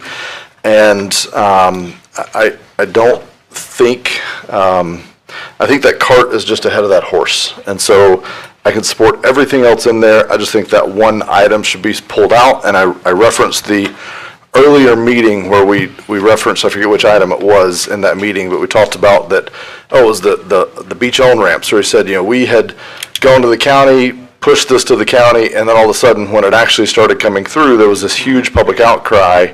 And therefore we left the county with a little bit of egg on our face, because they thought they were supporting what the city wanted, and it turns out we had to walk back on that. My fear is we would find a similar reception, be it cold or lukewarm at best, to that particular project. I think we have 50% at most of the people that I would talk to would be supportive of that, and so we're just wading into waters that I think, again, cart's in front of the horse. We haven't done enough talking about it. We haven't, as a group, talked about some of these options and what we're actually supporting with that line. So I'd like to see us support it with the exception of that one line. Staff has told me they could either put some other projects there, or frankly, we have quite a few projects that are going forward anyway without that. So those are my concerns on item B. Vice Mayor, comment? I understand your concerns. I have looked at the presentation prepared by our staff, which is very extensive. I couldn't approve any of the options as they were shown, but I think that the need is truly there to improve access into the Corbin Park neighborhood. I probably shouldn't use this term, but this is probably could be characterized as a wish list. And by the time we get down to that item, we can refine it and approve it, but it kind of gives you a place to get some funding. Okay. Comments? Questions? Commissioner Burke? I understand everything you said, and it makes all the sense in the world, except this agency is a long-term agency. Any funding you ask for on TPO takes 5, 10, 15 years. It's really at our pace. What's different about TPO as opposed to the county is we specifically go to somebody and say, hey, we have a problem, do this. And that was different. TPO is a long-term planning agency. Quite frankly, it doesn't matter if it's on it or not in the context that we can put it on whenever we want, but if we ever want to go down the road, the longer it's on the project list, the better we have a shot of actually getting funding. So I think that should alleviate some of your concerns. By no sense of the imagination is this money or the money we're requesting is not only usually not accurate, but as this goes down 5, 10 years down the road, the numbers change dramatically. They just want to have something on it to start with. It's a starting point. But, listen, as your TPO representative, I can go either way on this. If this was something that, was people felt really important to pull it off, it doesn't, it's not a big deal one way or the other though when we do decide, or if we decide to do something, you definitely want it on. Okay. So this was on the list before I got elected, and there's been absolutely no movement on it whatsoever. So I would rather leave it on the list to hold that spot, and then it also puts pressure on us to do something about it. So we need to have those conversations, and we need to say pieces, parts, all of it, none of it, and then move on after that. But to take it off the list and lose our spot or eligibility for future funding, we had another project that you said was 20 years down the road. So it's like, I really don't want to lose the spot because it's one of those things that have been there for a long, long time. I'd rather leave it there, make us, kind of force us to talk about it and do something one way or the other, and then we're done. So. Okay. I mean, I would rather see us have that conversation first, and then so that when we go into it with the TPO, we can be behind it and not be caught in the same spot where we end up with folks lining up at the TPO saying, well, the city did this, we didn't want it. And I know we've been down that before with some projects in that general vicinity. I know it because I was one of the people that went to the TPO as a citizen. So I think we're wading back into that. I just wanted to throw it out as a caution. I don't want to dwell on this item. So with that, do I have a motion to approve item B on the consent agenda? Mr. Mayor, a comment. Sure. We saw approximately 4 options. None of them were tasteful to me. It seemed like we're trying to make a straight line out of a really crooked one, and I don't know what effect an east-west connector is going to have on those neighborhoods. So I wondered, a question for any of my colleagues or staff, what are the ramifications if we do pull it and decide we've come to a consensus, we've asked the citizens what they want, and we put it back on the list for the following year? You asked to withdraw the project out of the list from the TPO. And you can put it back on the following year, correct? Yeah, we can. Yeah. But you're getting, let me tell you, I had a call the same day that we had our visioning session at 2 o'clock. And the person lives in Corbin Park, and the answer was, will you please find a way to give us some relief so we're not captive to our neighborhood? Now, don't get me wrong, this is the mayor's neighborhood and this is Randy's neighborhood. Now, what we're talking, so all we're talking about is a future road or two, a network that will link people, let people in the back of that neighborhood get out and around. Yeah. So, and again, I don't want to speak for the mayor's and Randy's neighborhood where this is going to affect, but the elephant in the room is, as the mayor mentioned, depending on what road network you're talking about, it's very controversial, and this doesn't touch anywhere near that. So, yeah, we went through that. You can add it, you can take it off, but if you ever want money, when you decide, there's no commitment to this. You can take it off at any time, and here's why. There's a whole bunch of people fighting for a small pile of money. So when you come off the list, there is no hurt feelings because there is an endless amount of road projects throughout the county that people would love for people ahead of them to come off the list. So Let me just interrupt and pose a question. You're on the TPO, Commissioner. So if we leave it on the list, we can leave it as for possible routes? We don't have to give them, let's say, Page or... No, there's absolutely no route. That's why it just says east-west connector. There's no route. All we're identifying is saying is, in this general region, we may want to have some road connections someday in the future, and that's it. And funding for that can be 10, 20 years down the road. So, it really is a big ado about nothing on this list. I think it's much better to keep it on, but if people want to pull it off, that's fine, and we'll just start back at the bottom when we decide to put it on. So, Okay. Thanks. So, again, I don't want to dwell on this item. We got a lot of other stuff to cover, but I wanted to share my concern. I can't support this list with that on it, but that's just one no vote out of 4, so it's not a big deal, but just making that clear, or I'd love to support it if that item was off of it. So with that, I'd ask for a motion on item B. I make a motion that it remain on the list. Okay. Just one comment Sure. on that is, first of all, I think it's a misnomer how it's labeled, because when I read the list called the East-West Connector, it was certainly not what I envisioned when I looked at it. Neighborhood connections, perfect. Why we would want to put more than one additional connection to drive traffic through the neighborhood, I could never see. I think there should be a second way out for emergency purposes, if nothing else, because if you have an accident out on 44 and then you need to have emergency services in your neighborhood, you won't get it. If they have a second way in the back, then it would be good. So my But motion, that problem persists across our city. no, it doesn't. It does. I can point you to a lot of neighborhoods it does. Not a neighborhood that has 700 people in it. I live on a one-road All right. neighborhood, but All right, you made a motion to Yes. approve it as submitted. Second. I have a second. City Clerk, if you call the roll. Commissioner McGurk? Yes. Commissioner Sacks? Yes. Vice Mayor Colodey? yes. Commissioner Hartman? Yes. Mayor Owen? Nope. All right, next item up, F. Who pulled that? Colodey, Vice Mayor. And then I know, Jake, you had some comments as well. I read the proposal. I see that our Visitors Bureau and everybody associated with it and the hotels is trying to induce people to come in and have large group rent rooms.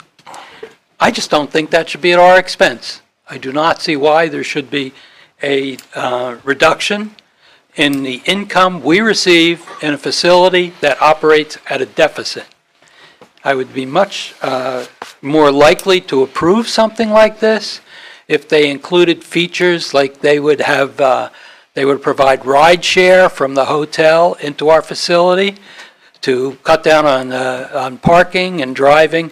But I don't see that until I see something that has some benefit to us in the way of cutting down on traffic. Maybe then I would consider it. But as we're set up right now, no. Okay, Commissioner Sacks, you wanted to pull this as well. I'll let you comment also first, and then we'll. Yes, ladies, I appreciate what you're trying to do, and that's basically market the Brandon Center, package it with hotels.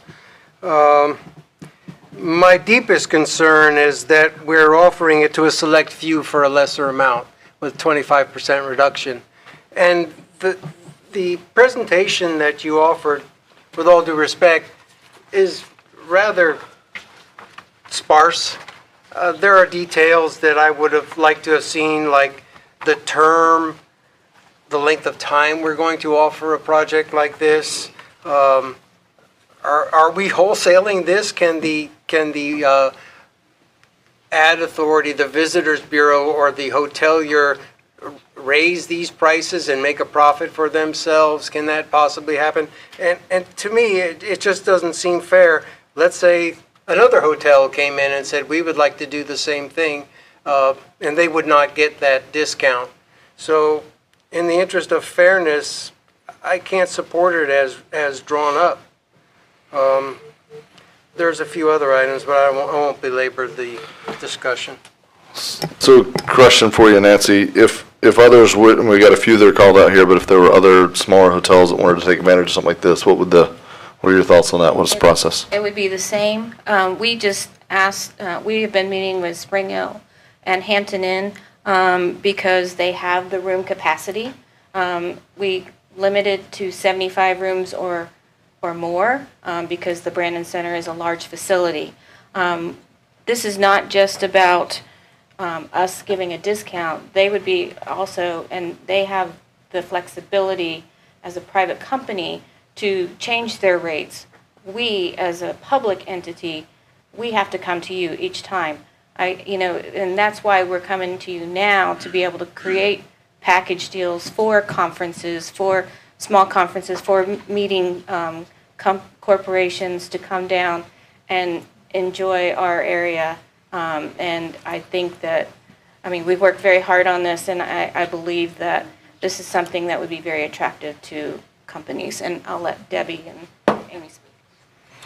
This has been very collaborative, like Nancy said, and this isn't to discount the Brandon Center. It's actually to just enhance the sales efforts for it and get quality corporate business that would then sustain the hotels, all of the hotels. This isn't just about the two that are here tonight. It's about any hotel that wants to work with packages like this.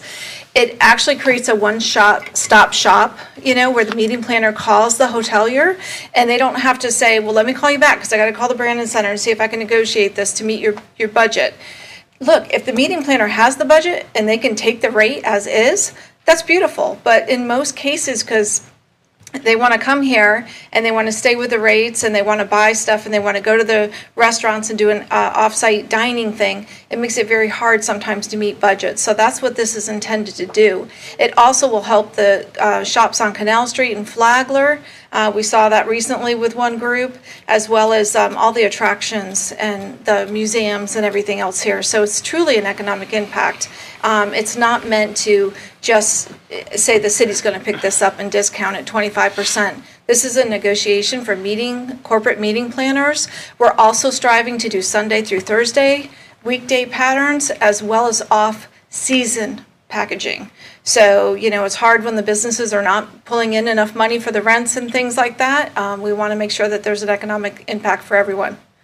So I'll see if any of the hoteliers want to say anything.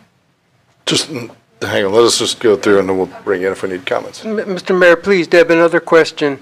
So we're not really in the business of providing discounts for hotels. We're concerned about the Brandon Center.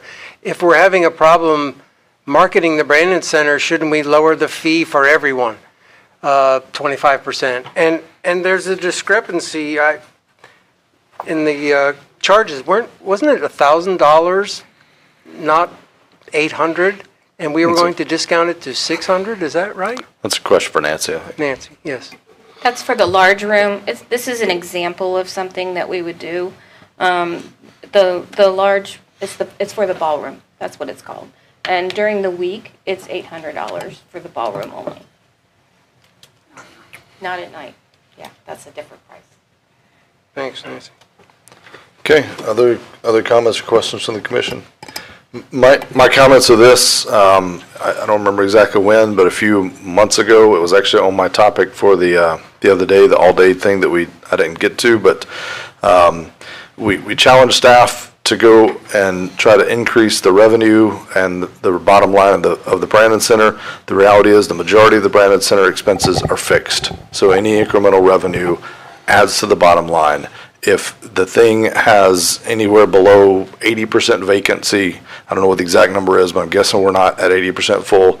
If it has anything below 80% vacancy, this is the type of thing we should be leveraging. My only concern is, I certainly don't want to pick the winners and losers. So if there's other hotels that want to participate with this and they can bring the volume to it, but for me, this is the kind of entrepreneurial type thinking that I've heard. It's funny because we want to complain the Brandon Center is not making a profit, but then we get a proposal in front of us to help try to just generate some heads and beds for the Brandon Center and other local businesses, and that get pushback on that too. So, Mayor, I agree with you 100%. These are basic business principles that we're applying here. I do agree with the mayor that we need to give some kind of incentive to other people too. The only rub that I have is whenever anybody tells me the Flagler business want this or it's good for them, I don't believe it.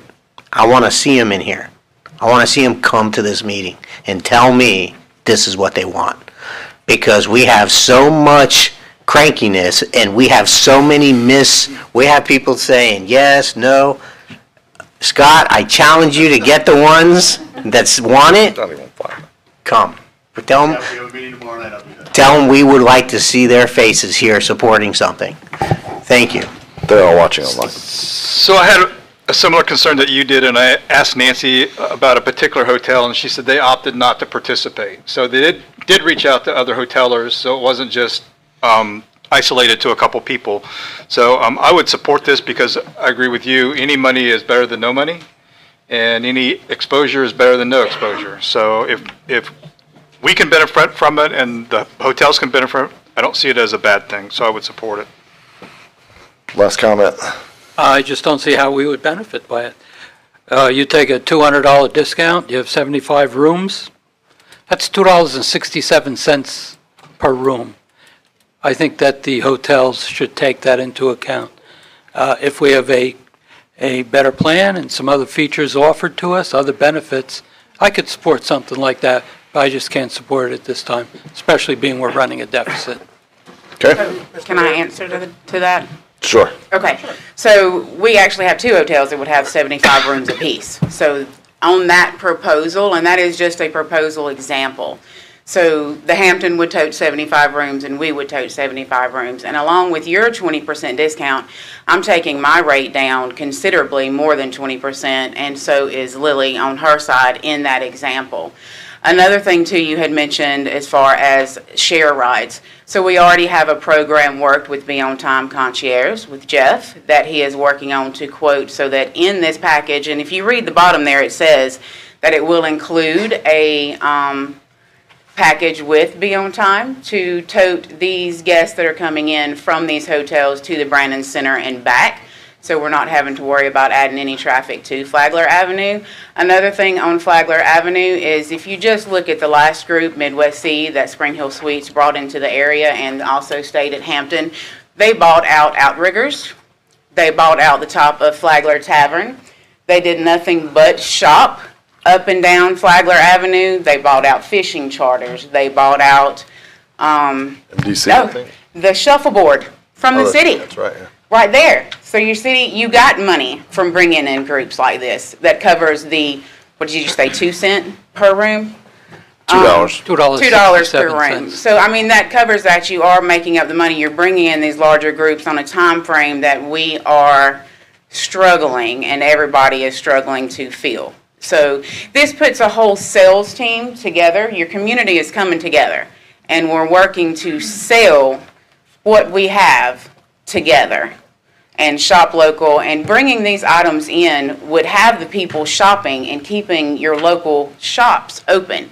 If you don't have somebody coming in and shopping at these shops, they're not going to survive. They're not going to stay open. We're not going to be able to keep it local like we want to. It is what we have. It is what makes us New Smyrna, is to have these local shops and to have this community, and your community's coming together to try and help keep this. Okay. Thank you for those comments. Mr. Mayor, Last comment. a quick comment and a question. If we were to do a proposal like this, are you tying up 4 out of 7 days with this proposal? It's very possible we would be, yes.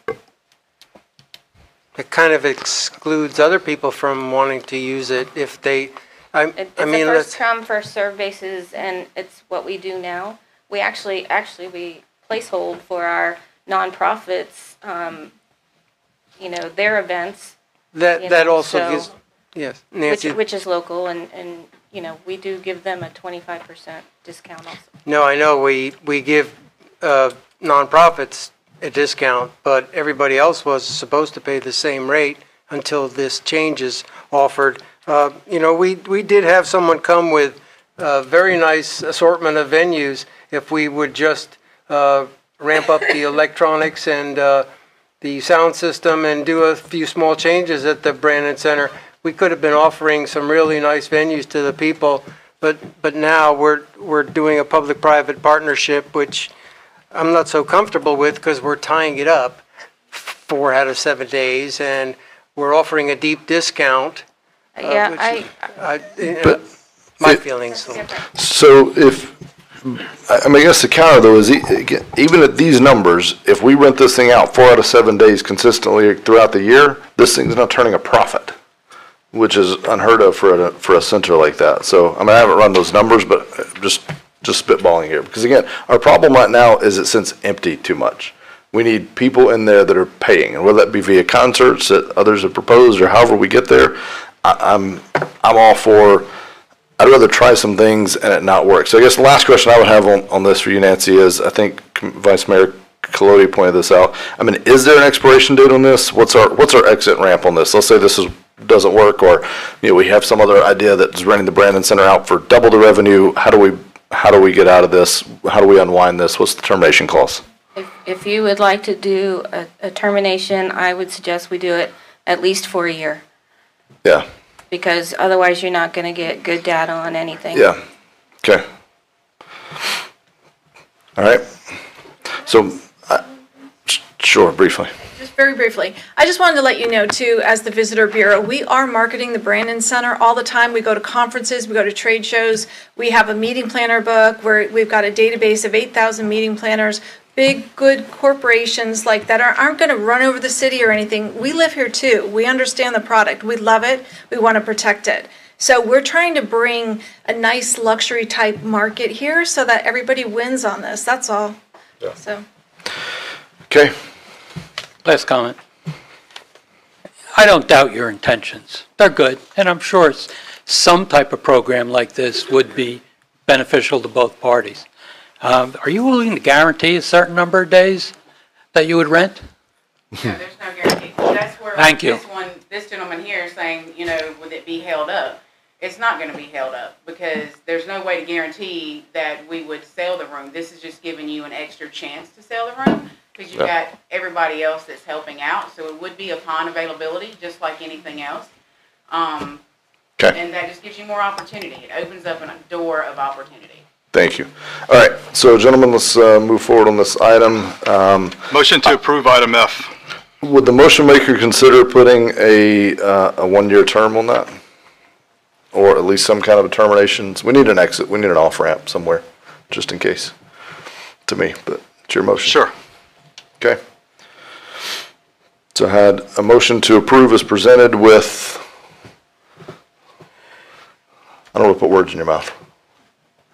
I do, but I'm not going to.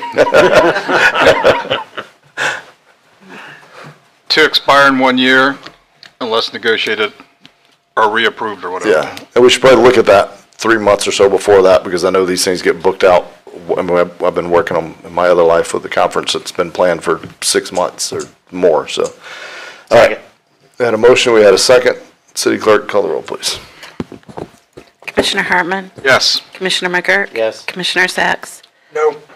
Vice Mayor Colodey? No. Mayor Owen? Yes, Thank you. thank you all. Next item up, item L, Commissioner Hartman, you pulled. Okay, I pulled item L because I think this would be a great opportunity for us to do a trial run with our trolley system, whatever it would be.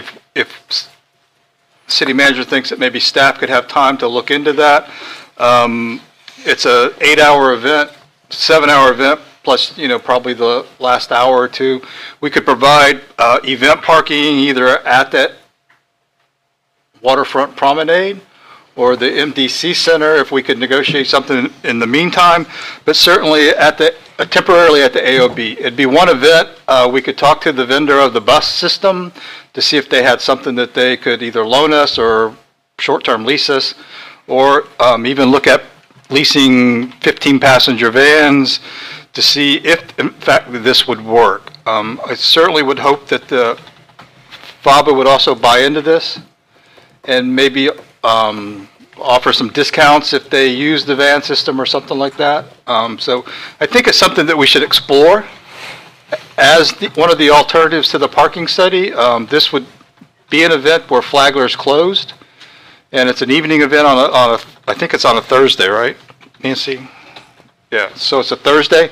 So it may give us an opportunity to do a trial run to see how things go. So I would support if staff would look into this and maybe come up with something. We have a few months out to look into this and see if it's something that is doable, and then bring it back to us. Okay. Like a pilot project. Like a pilot project. Yeah, with low upfront overhead. Yes. Somehow lease it, borrow it, something, steal it for a weekend. Yes. Mr. Mayor, question for my colleague. Commissioner, where would they park if we tried a shuttle run?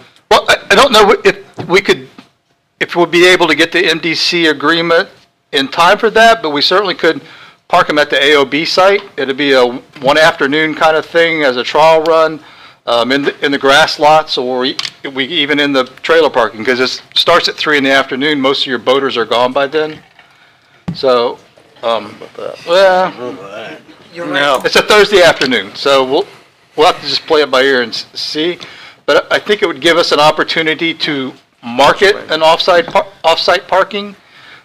We certainly could use social media or whatever to advertise it, to get the people through some kind of a shuttle system. And if it falls flat on its face, we know that it's not going to work. Okay. So. Just to further the discussion, I can't support using the AOB, but I think we haven't had a determination from Chad Truxall and the Marine Discovery Center if we are actually allowed to use their lot because it is FWC property. Has staff determined that we can? Well, I think we had a discussion with Chad some time back. Obviously, we have to go to the foundation and to the state. At some point, I don't think he said that they will object to it, but we didn't have anything formal. So if the commission wishes, we could reach out to Chad and ask him and get back to you at the next meeting, at least to let you know that that site is usable. That's important because we keep talking about asking them to use their lot, and I don't know if we have that approval. Okay. So, yes, Vice Mayor. My mind goes back to when we talked about the ALB site, how we didn't want to turn it into a parking lot. We didn't want to go forward with any type of approvals to use it. We didn't even want to study it. We don't want to submit any grants. And here we are offering it as a parking space. There's no other place where the shuttle would go to. I'm not suggesting a permanent parking place. I'm suggesting 8 hours one evening to do a pilot study to see if a shuttle system would be doable or not. We may run into issues where it's not even doable, so it would be a mute issue. I'm not turning anything into a parking lot. You're putting cars on it. People park there anyway. There's cars there anyway. All right, gentlemen, we've got item L. Commissioner Hartman has added that we could use this possibly as a pilot program. I suggest let's two separate motions. Do we have a motion to approve item L as presented by staff? And then I'll ask for a second motion to potentially use this as a pilot program. Do I have a motion? To approve L. Okay, motion to approve L, and I have a second. City Clerk, call the roll, please. Commissioner McGurk? Yes. Commissioner Sacks? Yes. Vice Mayor Colodey? Yes. Commissioner Hartman? Yes. Mayor Owen? Yes. All right, do I have a motion to ask staff to come back to the commission? We're not approving any finite plans today, but just come back to the commission with, somewhere before August 6th, with a proposal for a test run of this, and we can figure out details of where and who and all that stuff at that time. Staff can put a few parameters around what we can and can't do. To have a motion to ask staff to do that. So moved. Second. City Clerk, call the roll. Commissioner McGurk? Yes. Commissioner Sacks? Not at this time, no. Vice Mayor Colodey? Yes. Commissioner Hartman? Yes. Mayor Owen? Yes. I just have to point one thing out. Sure. My agenda says it's going to be on April 18th. Mine says August 6th. Once again, my agenda's out of date. Item L. L? Well, on mine it had. Mine says April 18th. Saturday, April 18th. Are we, gentlemen, item L, August 6th? Yeah. Sure. Which one? So it is. Is it April or August? I believe it's August. All right, we're going to go with August. Oh, I pulled H on here and I shifted everything. I pulled H to add administrative when you guys had moved that, so it shifted everything up. Oh. I can move it back. So we're talking about Lagunacy, right? Or no? No, we're talking about the Shrimp Festival. The Shrimp Festival. Well, I'm still for it. It's okay. Thank you. I was trying to figure out how Lagunacy fit in. No, I was going by this. Shrimp and Seafood Festival is what So we the were talking published about. agenda, so where is everyone seeing the other date, just out of curiosity? On the iPad. On the iPad, I don't know. All right, It's happened before. okay. Okay, Just a mistake. All right, we'll get through it. one way or the other. All right, it I passed. think that your suggestion that the staff look into it for the August date is fine. Okay. I don't think we need a motion on that. We already did it and We voted already on did it.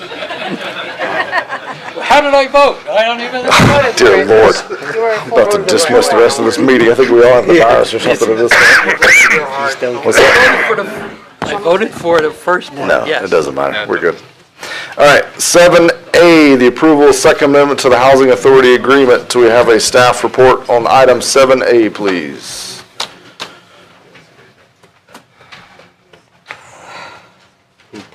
Kyle, is that you? 7A, we've moved Oh, on. it's a, never mind, sorry.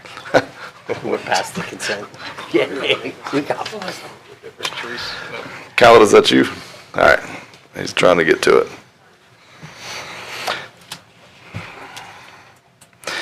So the earlier confusion while he pulls that up, that's probably my fault. We made some last second changes to put that new item in that I'd asked to the coronavirus update.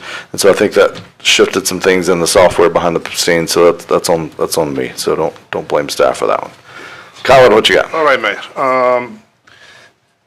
The Housing Authority is requesting an amendment to the agreements with the city and the CRA, construction of affordable housing in the Demick and Julia Street area. The original agreement was entered into June 26, 2018, and that was for the purpose of assisting the Housing Authority with the construction of the new affordable housing units in the area. The first amendment was entered into October 21st, 2019, for the purpose of allowing the duplex consisting of 2-bedroom units with garages for Phase 2 site, which is north of the Phase 1 sites at the northeast corner of Julia and Demick, allowing the monthly reports submitting by the Housing Authority to Volusia County to satisfy the requirements, Section 6 of the original agreement for reporting, the timing of the CRA payment, and no administrative or operational costs were eligible for reimbursement. And so the Housing Authority is requesting a second amendment to the agreement to specify the following. The CRA will reimburse the Housing Authority up to $75,000 per the terms in the original and amendment agreements, including the use of funds for infrastructure and other construction-related capital costs. Administration and operational costs are not eligible for reimbursement. And then, as Part B, up to $68,000 will be allocated toward the pavement of the dedicated right-of-way that serves as the driveway for one or both of Phase 2 units. The CRA funding for Phase 2 was anticipated in the prior agreements and has been budgeted in the current year CRA budget, which is $313,000. It's anticipated that if selected as a tax credit project by the Florida Housing Finance Corporation, the balance of the match for the Green Lawn project would come from the next year's budget. With that, I'll be more than happy to answer any questions that you might have. Questions for staff on this item? If not, do I have a motion to approve the second amendment to the Housing Authority agreement? So moved. That motion. Or second it. Second, Whichever yeah. one. Kelly picked. One of them did something. City Clerk, if you'd call the roll, please. Vice Mayor Colletti? Yes. Commissioner Hartman? Yes. Commissioner McGurk? Yes. Commissioner Sacks? Yes. Mayor Owen? Yes. All right, second amendment has been approved. Item B, lien amnesty request for property at 409 Mary Avenue. We're going to have city staff give a report first, and then we'll hear from, I'm assuming you're the applicant, so we'll hear from city staff first. Go ahead.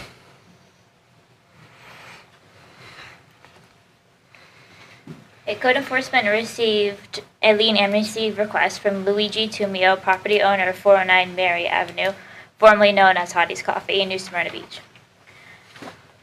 On 9/14/18, code enforcement conducted an inspection of 409 Mary Avenue.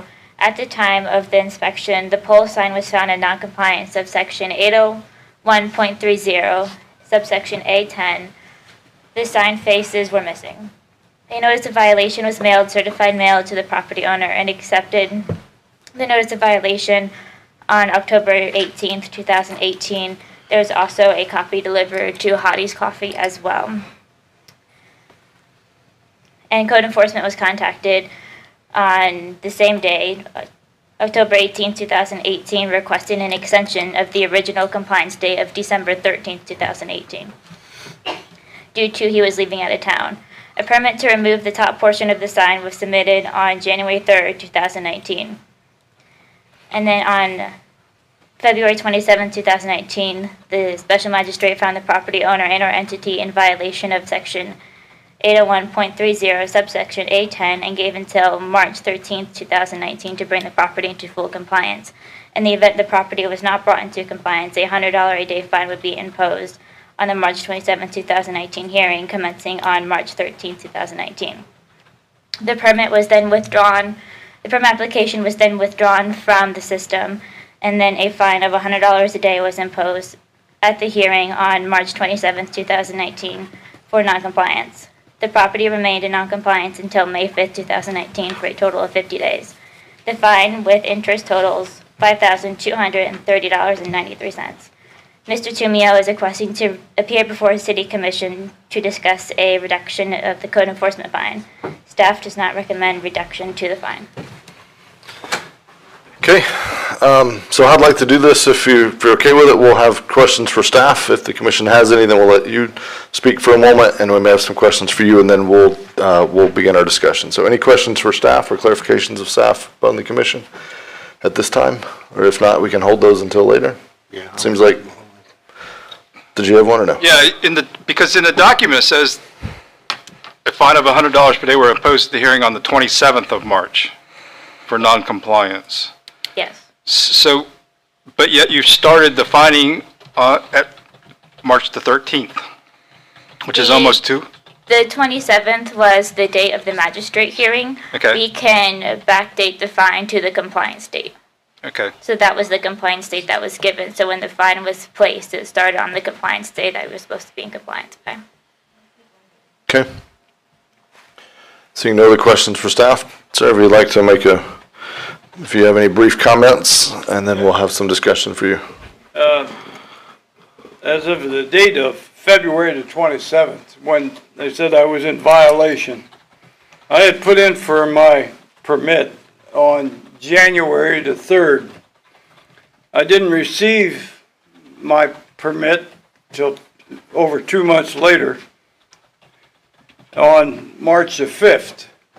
So I don't know how I could be being not in compliance February the 27th when I didn't receive my permit until March the 5th.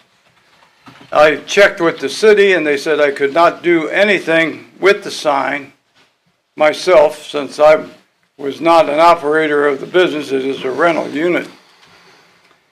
I got a sign man who put in for the permit on January 3rd, received it on March the 5th, and immediately started, after he got the sign, within 2 weeks of working on the sign.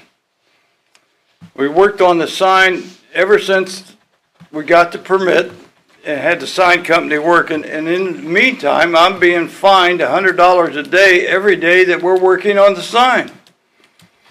And I'm in compliance. I felt myself, I'm doing everything that they asked me.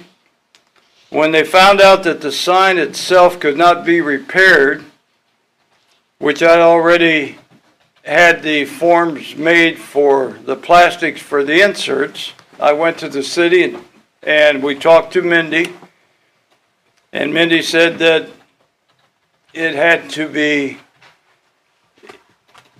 not in damage of 75% or more, that if it couldn't be fixed, then we'd have to take it down. So I told the sign man we checked on a new sign since it's rental property, and it was too expensive, and I already got over $3,000 in it. So I told him to go ahead and get a crane and have it taken down, which I did. And it took a while for him to get a crane company. They don't come just overnight. And they came and took the sign down, which cost me another $3,000. And they had to have the pole cut down.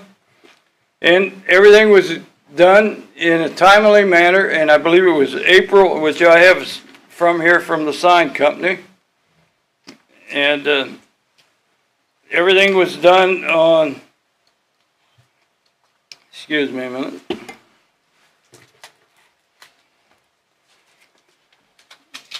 Okay.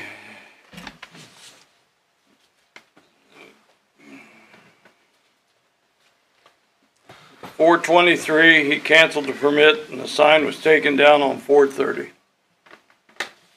And so, and then I'm still being fined after the sign was down. So I'm being fined while we're working on it.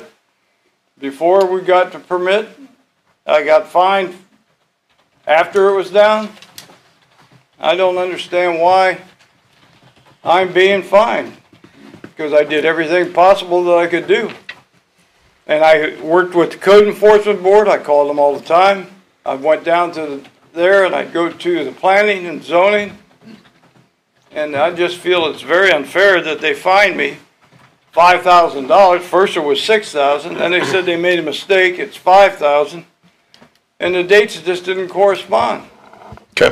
So I'm asking for the forgiveness of the $5,000. I've been in business here for 38 years. Okay.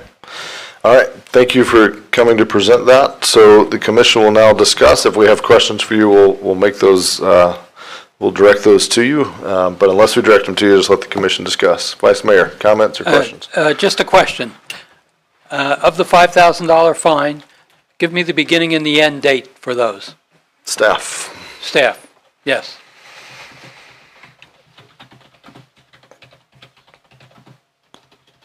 The beginning date would be March 13th, 2019, and the end date would be May 5th, 2019, for a total of 50 days. Thank you. Okay. Questions, comments? Yes, sir. Hi. I'm trying to understand, he said, and the staff report says he applied for a permit on 1/3/19. Is that correct? Yes. It was then withdrawn. Well, the permit? Yes. By the applicant? Later. Yes. It does not specify. Yeah. The report that municipal provides for the permit does not specify who would withdraw it, but normally it would be the applicant, yes. Okay, so, I mean, would no one else would, I mean. Yes. So Commissioner, just to clarify on that, the permit was submitted on January 3rd. It was approved on March 2nd. A revision was submitted on April 17th. And then on April 23rd, the applicant submitted a notice of permit cancellation because apparently the existing steel on the sign was not strong enough to handle the weight of the new sign faces. So the permit was withdrawn on April 23rd. So, I know Chief's gonna kill me. I'm gonna have to leave the building with an escort, not him. The only thing that gives me heartburn about this case is I have someone who is actively trying to do something through this process. You know, a lot of times we get this and they don't do anything. And they show up here like, oh, I never knew. And I know how we can get, anyway.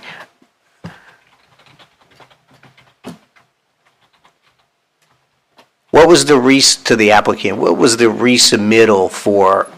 You submitted a permit on January 3rd. Then you resubmitted it for a new permit? What was your understanding, Luigi, of what happened?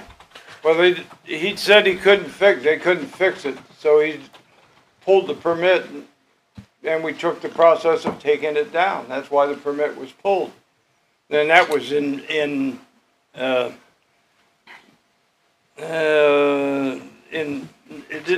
the 23rd of April. And in that time, we were waiting on the crane man to come and take it down. So between the 23rd is when he canceled the permit and the sign and everything was done on the, down by the 30th. Okay, thank you. Other comments, questions? I'll share briefly, or actually I do have one question for the business owner, Luigi. Walk me through from October 18th. So code enforcement came out on 9/14, September 14th, 2018. Accepted the notice of violation October 18th, 2018. And then it kind of picks up at January 3rd when you go and pull a permit. So we got a couple of months there. Walk me through that. Well, the sign was damaged from the hurricane. Right. And I was in an argument with them on getting my sign repaired. They said it was not attached to the building. Them, so my who's the insurance was them? not covered. Insurance, you're arguing with your insurance company? Right. Oh, and who, okay, got it. So that was, then I got the notice and I went down to the code enforcement board and asked for an extension because Yeah, I'd already made arrangements to go out of town. okay, I got it. I'm just trying to figure out that one small gap, okay. All right. Jim, I'll lead off on this one. I know this commission particularly has been pretty hard on, in these cases. I'll tell you, been in business here 30 years.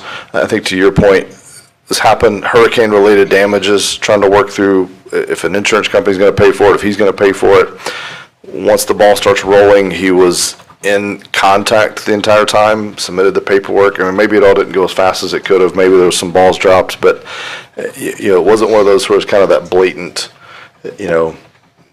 disdain for the process, and feels like he was trying to rectify it the entire time. So I have heartburn with staff did everything right. I think everybody did everything right. I think the applicant did and staff did. So puts us in a tough spot. But 5,000 gives me a little heartburn in this case for this small business owner, especially since it was this is no fault of his own, no negligence of his own. This came about via hurricane. So it's just my thoughts. Commissioner Hartman, you haven't spoken on this item yet? Question, staff, would this sign been infected by the sign ordinance? Yes. So it would have had to come down next year anyway? Yep. Yes, in 2021. And we gave them a permit to put it back up, knowing it was coming down in 2 years? They get a permit to repair existing signs, not to replace. Okay. Yeah. Staff knows how much I support them, especially code enforcement. Yeah. But this one just leaves a bad taste in my mouth. And so I think he was trying. I agree with you. I think there was some missed conversations somewhere.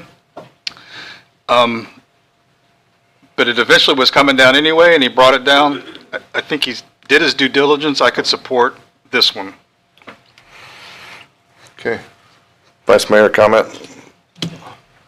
The only thing that troubles me is the fact that it took 2 months to get a permit to take down. But We're working on that. For whatever reason. Okay. I don't know whose fault it was. But once that was issued on March 5th, I think it was incumbent upon the property owner to take the sign down or repair it. And I think 2 weeks would be a reasonable time to do that in, one way or the other. There had been months when the sign could have been analyzed and reviewed and inspected. I'd be willing to forgive a week worth of the fine, but that would be it. Could I answer, you said about 2 weeks to have that removed? Yes, when you had a couple months to figure out how you're going to do it, when you had your permit in hand on March 5th. That's when we started working. I couldn't work on it before because they said you cannot touch it until you get your permit. The permit was picked up March 5th. I don't want to argue with you. Yeah, we're not going to get back. Basically, what I'm saying is that from March 5th, 2 weeks should have been sufficient time to take it down when you had plenty of months to figure out what you're going to do. So I would be in favor of reducing the fine by $700. Okay. Not a penny more. All right. Commissioner Sykes, you haven't commented on this. Do you have a comment? I have none. All right. Did you have something to add? Well, I can just give the reality of the situation, how busy everybody is. I've been waiting for my sign company since the first week of January to do a number of little minor type touch-up stuff. Everybody's so slammed. Getting people to come out is incredibly difficult. And I'm not, let me stress something. I don't think, Luigi, that you're not responsible here to some extent. Staff's great, they work hard, we complain all the time to them. The only thing that I like about what I see here is you are actually doing some things over a period of 3, 4, 5 months, where we so often see people just skirt the responsibility, find ways to move something here, then move it there, move it back. So we're all very frustrated about code enforcement and not being enforced. But as I said, there's a lot that went on here. And I can certainly attest to the fact that getting people to come out and do work is incredibly difficult these days. Everybody's just overworked and swamped. I'd be willing to cut this fine in half. I'm certainly interested in knowing where the rest of the commission stands. Okay. And I just want to be clear, not to put words in your mouth, but when you say we're frustrated with code enforcement, not what the team is doing it, with the policies, everything else related to it. I just want to make sure we're. Yes, thank you, Mayor. We as a commission absolutely enforce it, or support code enforcement and want to do more of it. Talked about it earlier, so. This is an amnesty request. I mean, the notion is, I think he's looking for kind of a complete reversal. We've heard one wants to do half, one wants to do $700. I would be inclined to, we probably have a little bit of cost in here. So, I mean, I was thinking even more extreme than that, again, because this is an extreme circumstance to me. Long-time small business owner, no issues, no other issues in town that I know of, at least. And so, I could certainly support half. I would like to do more than that. I would even go further than half, but we'll see what the motion maker says.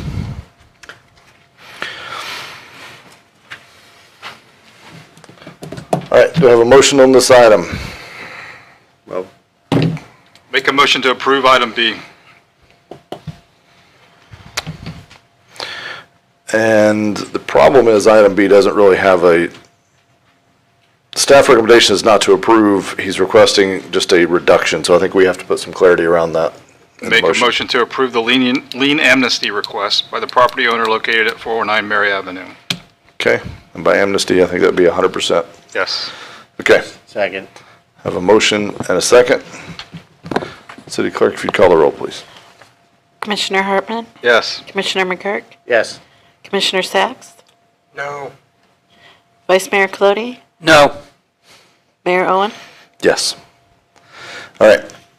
Line fine is reduced, and again, thank you to staff for your hard work. I think this was an interesting scenario, so thank you. Item C. Thank you. Yep. Volusia Sports Academy requesting a fee reduction. David Ray is here with that.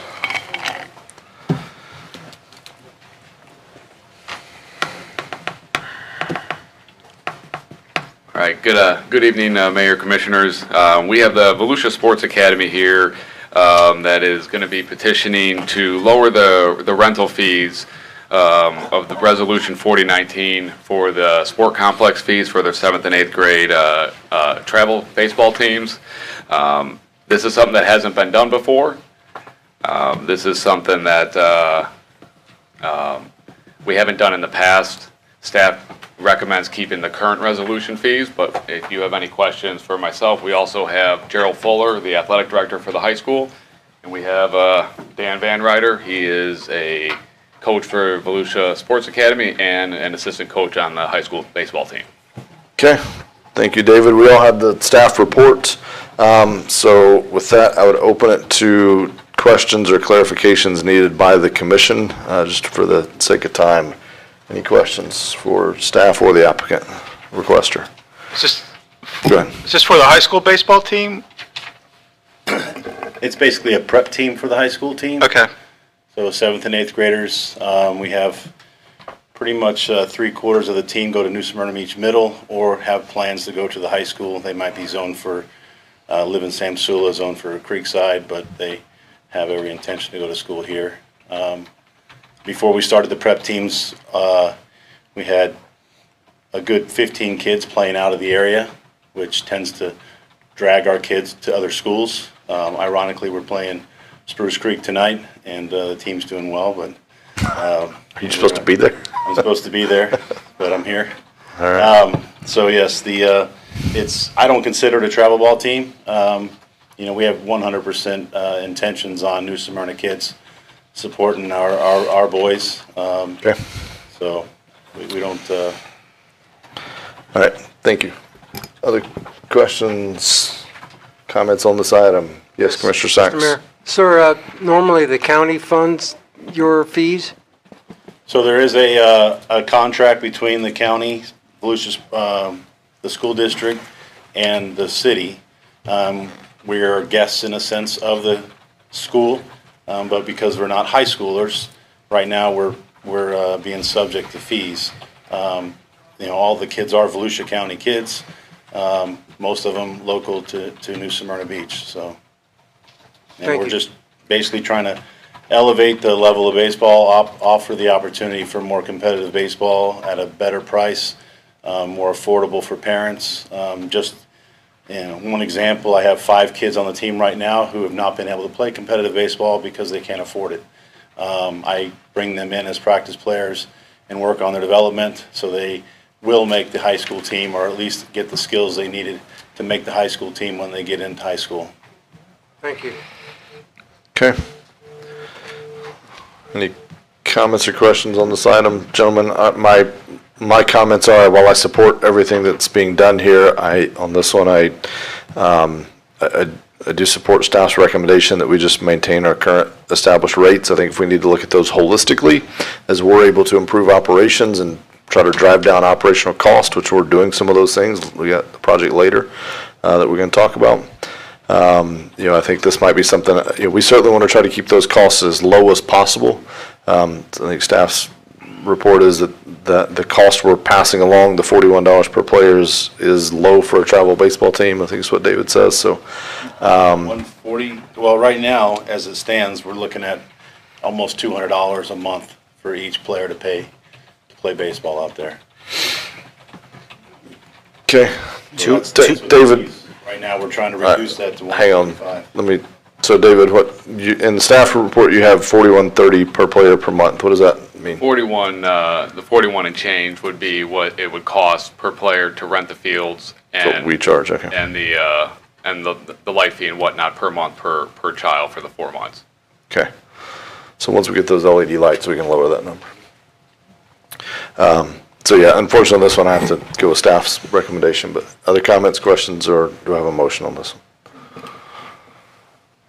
I just want to clarify, you're saying it costs $200 a month for one of your kids to play on this team? Yep. Is this a travel team or a local Well, team? you have to play in travel ball tournaments in order to compete at that level. There's no competition playing locally. It's not like high school where you're playing, Spruce Creek or Seabreeze. So you have to go away to tournaments to play against. Yeah, $200 is a lot of money a month. Yeah. That's interesting. My son does soccer, and we don't pay $200 a month. Have you looked towards local sponsors for the team? So I also run the high school, the high school booster club, and we do a lot of fundraising for the high school. We haven't done it for the prep teams. This is our first year starting this, and we're in a sense hoping to be in line with the high school and not have to be subject to the fees of traditional travel ball teams that come in and use fields and bring kids from all over the county or to use the fields. These are our kids, parents paying local taxes, county taxes, trying to use, the facilities of the city. So at this time, I'm not going to be able to support this, but I want you to feel free to reach out to me privately. And let me see if I can help you out, help you fundraise, get some money, put some canisters. I'd like to do something for these kids that can't afford it. Yeah, it's not cheap, just tournaments alone, you're paying that's what $1,000 a tournament. Right, that's what I'm saying. In other words, I get that. It's very expensive. And right now, I'm not comfortable with taxpayer money on it. However, reach out to me privately, and I'll certainly work with you and see if we can find some monies for you to be able to do this. Okay. Gentlemen, just wanted to say a word in support of what Volusia Sports Academy and Dan and the coaches are trying to do. One of the disadvantages our baseball team is at the high school is we are one of the few schools in the district that don't have a high school field for our kids to practice and play on, and obviously we have a phenomenal complex, that we use. This is a model that most of the successful baseball teams use, but obviously the advantage that they have is they don't have to rent a facility, and they're able to house it at their school with 7th and 8th graders, and then the district facility rental is waived as long as there's insurance and that whole nine. One of the unfortunate things with baseball in particular where it's gotten is it's priced out so many kids from being able to get quality instruction because it's turned into the travel ball model where in order to get great coaching and in order to play against good competition to get them in line to be able to be competitive in high school like your Spruce Creek program and then have a chance at playing in colleges, they've been forced to go into the travel world. And so I know what all of the coaches are trying to do. They're not getting paid from this. They're donating their time, and the goal was to be able to cut down some of those crazy costs that the parents are unfortunately having to pay to get their kids in a position to be successful high school players. And so if it were something where we had a baseball field at the high school, we would completely house it because we've done it with some other sports where we have facilities. But the reason that number is so high, obviously some of it comes from the rental of the field, and then the rest of it comes from just how much it costs to have per se a travel team. But our main goal is to try to get these kids instruction from our high school coaches just sooner, but we don't have a place to do it, obviously, right now. And again, on my behalf, I'm going to support everything that you just said. My goal is the way we get there, rather than what's proposed here, is that we, unfortunately, difference in the Brandon Center, and this is all of these costs are basically a lot of them are variable. I mean, it's lighting costs that literally the meter's running and other things. And so if we do something like this, we're just truly not covering those costs that we are incurring, true incremental hard cost. So my goal is, and we've got some initiatives. I mean, literally we're talking about one next on the agenda to help drive our operating costs lower. And the goal is that we can pass that back into programs like this to make it readily available.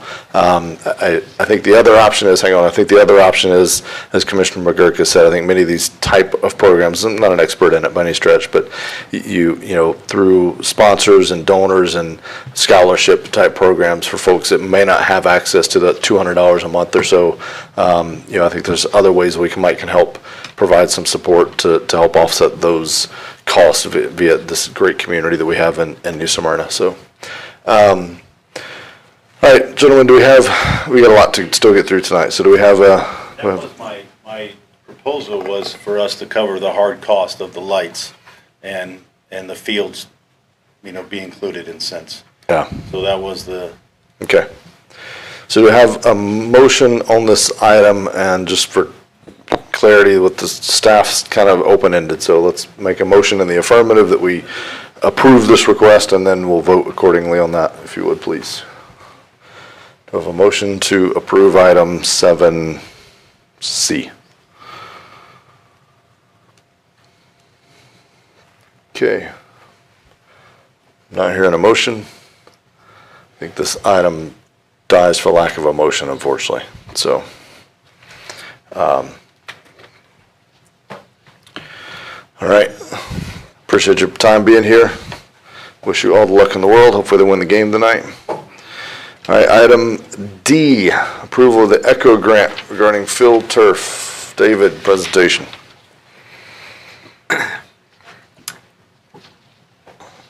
The City Commission approved going for the 2020 ECHO grant for field turf at the sport complex at the Volusia County Council meeting last Tuesday. It was officially approved, so we were approved for the $400,000.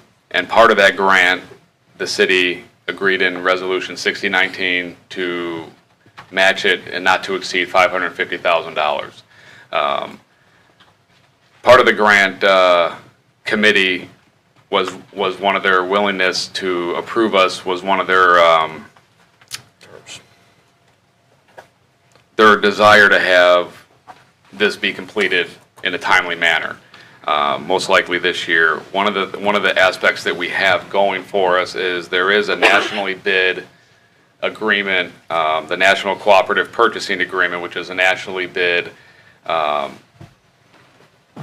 going through that, the NCPA, it would allow the city to get one of the best, if not the best, field turf installer and manufacturer in the country.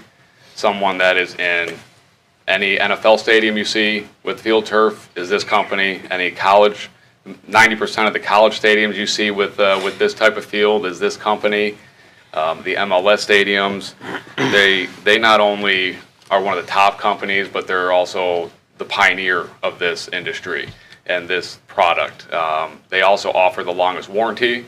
That comes with a 10-year guaranteed warranty. They're number one in safety for field turf. So what we're asking for is the city currently has $240,000 in carry forward from last fiscal year in the general fund. To match, we would need the remaining $310,000 pulled from the reserves. So what we're asking and recommending is to pull from the reserves and to go with Field Turf USA Inc., utilizing the contract through the NCPA. And this would allow the city to, if we go through this contract as well, and there's a number of other municipalities within the state of Florida that have gone off this contract as well to use this, to put turf in. This would allow us to have the field ready and in place for this coming football season. If we go out to bid separately, there's no guarantee that we get a better product. There's no guarantee. We may get a cheaper price. We may not. You know, this is a bid on a national level. So we're recommending and asking for approval for the pull from the reserves and then go through the Field Turf USA Inc. using the NCPA publicly bid contract. Two quick questions for you, and I'll open it to the commission. Number one is, if we went to bid and let's say that we didn't beat their number, could we not always go back to this nationally negotiated contract as a fail-safe? We could, but we would be out money up front because we would have to hire for the engineering and the design, and this is all inclusive. They've actually, the company actually came out when this whole process started over a year ago. The company already has the design ready for us. They're just not going to release it until they know whether or not we're going to move forward. And so to do the bid process, we would have to do that engineering and design? Yeah, we'd have to do engineering. I mean, you don't think other companies might be willing to do that? I mean, we couldn't just bid that holistically as engineering and design services included? We can, but what's going to end up happening is it's going to push us. The timeline, which was my next question. Right. So if we went that route, then the risk is we miss that kickoff timeline. You mentioned it was kind of the desire of Echo. I didn't listen to the meeting, but what happens if we miss? And I don't know if I think Nancy left. Oh no, she's back there. What happens if we miss? I mean, there have been other projects, not just with New Smyrna, but there have been other projects through Echo. One of the things that they kept on mentioning this year was there's so many projects that get delayed. There's so many projects that get pushed back, and all through the county, not just us in particular. And part of the Echo grant that we put in a timeline that it would be done within the fiscal year, and they were happy with that. Okay, we may not need you. All right, other questions, comments on this item? Commissioner, go ahead. We're looking at branding or sponsorship for our field anyway. Is this in any way going to stop that process? But I know you and I talked about you could actually put a logo on the field. Is that something we can go back and do, retrofit it? Yes. To do that? Yes. So that wouldn't affect it? Wouldn't affect it at all. Okay. Is there any discussion on where we get the $310,000 back to reimburse the general fund? Any discussion on where are we getting that money? Right now, in the general fund reserve, you have close to just over $6 million. That's about 20% of what you're supposed to have. The reason we moved the second item after this one is because there is another funding that is required for the other project. With this one, it's supposed the estimated cost is about $950, and that's design, construction, and hopefully the prep for the field. $400 from Echo, that leaves you with $550. And we have $238,000 from carry forward from last year. So you're about $311,000 that you need to complete to the 950. And that will be coming from general fund reserve. As he mentioned, the pitch on the ECHO was that he will complete the project before the beginning of the football season. Now, we talked staff, should we bid it out or not? Should we piggyback? Now, if you bid it out, you could do that. But there's no guarantee that you're going to get a lesser price, number one. And number two, it takes some time to get the process going, and then you have to do the design as well. Where this one, they have the design already, and they could, as soon as it's approved, they could move on, and you'll be able to complete it prior to the football season. Okay, I understand that. My question was, where are we reimbursing the general fund from? It's the $310,000 coming from the general fund reserve. Yes. So if he gets any sponsorship, or anybody wants to put a banner, whatever, then that money could go back to the, but right now there is nothing to go back and. Okay, so that was my question. There's no plan. And we don't have a plan in place necessarily. We've talked about sponsors, but we don't have a plan in place for it. We have a banner sponsorship program through the sport complex. I'm actually right now putting some specs together to go out to RFP based on the program that you all approved at the last meeting. Yeah. And so we are going to be moving forward with that for naming rights and sponsorship of fields and things of that nature, trying to pull in a little bit bigger companies to try and, brand the field itself. Okay, thank you. If I may, we also will have hard cost savings that, in theory, when we build next year's budget for the sports complex, we can pull out that can go straight back to the bottom line to help reimburse. I mean, there are real savings from this. Well, what's ballpark that? Give me some idea. We would probably be looking at a $30,000 to $50,000 savings off of the sport complex budget. Annually? Annually. From water, pesticides, all that kind of stuff? Yeah, paint to paint the fields, because this would come with soccer and football markings already. Our True Green contract for chemicals and maintenance and things of that nature, sodding, because we would save wear and tear on other fields by moving practices over to that game field or to the stadium field. And one last question about this material. You and I have spoke. There's a tremendous concern about the cancer effect of some of this. Where are you at? What's your knowledge on that? So some of the cancer risk that has come from third-party companies, and that's one of the top reasons why I want to go with Field Turf Inc. as well. Is their product is made 100% solely here in the U.S. All their infill is from the U.S. Other companies have their infill comes from out of the country, so they have no essential oversight of what is in that infill. Everything from start to finish is done here within the U.S. Is this going to be, at one point we talked about a cork material as opposed to a rubber material? What is the material we're going to use on this? Well, there's going to be a rubber material in there. It'll have a cool play aspect, which is an add-in to it, which will keep the during the hottest part of the day. Essentially, if it's 100 degrees, just to use round figures, if it's 100 degrees outside, it's going to be generally, with regular infill, it's going to be about a 112 or so to 115 on the field. With the cool play or sand mixture within, it drops at about 8 to 9 degrees. So instead of it being 112 to 115, it would be 103 to 106. Is this the same, you say this is the highest quality material, is this what the NFL and the top college programs are playing on exactly? Yes. Thank you. Question, Mr. Mayor. David, it was a 20-year warranty on the product? It's a 10-year warranty. 10-year. It's the longest in the industry. The American manufacturer, did they speak to cancer risks? They don't. The correlation to cancer risk was some time ago, and again, that was more so with the infill that was being used by third-party companies. essentially. That bringing is it- an underlayment?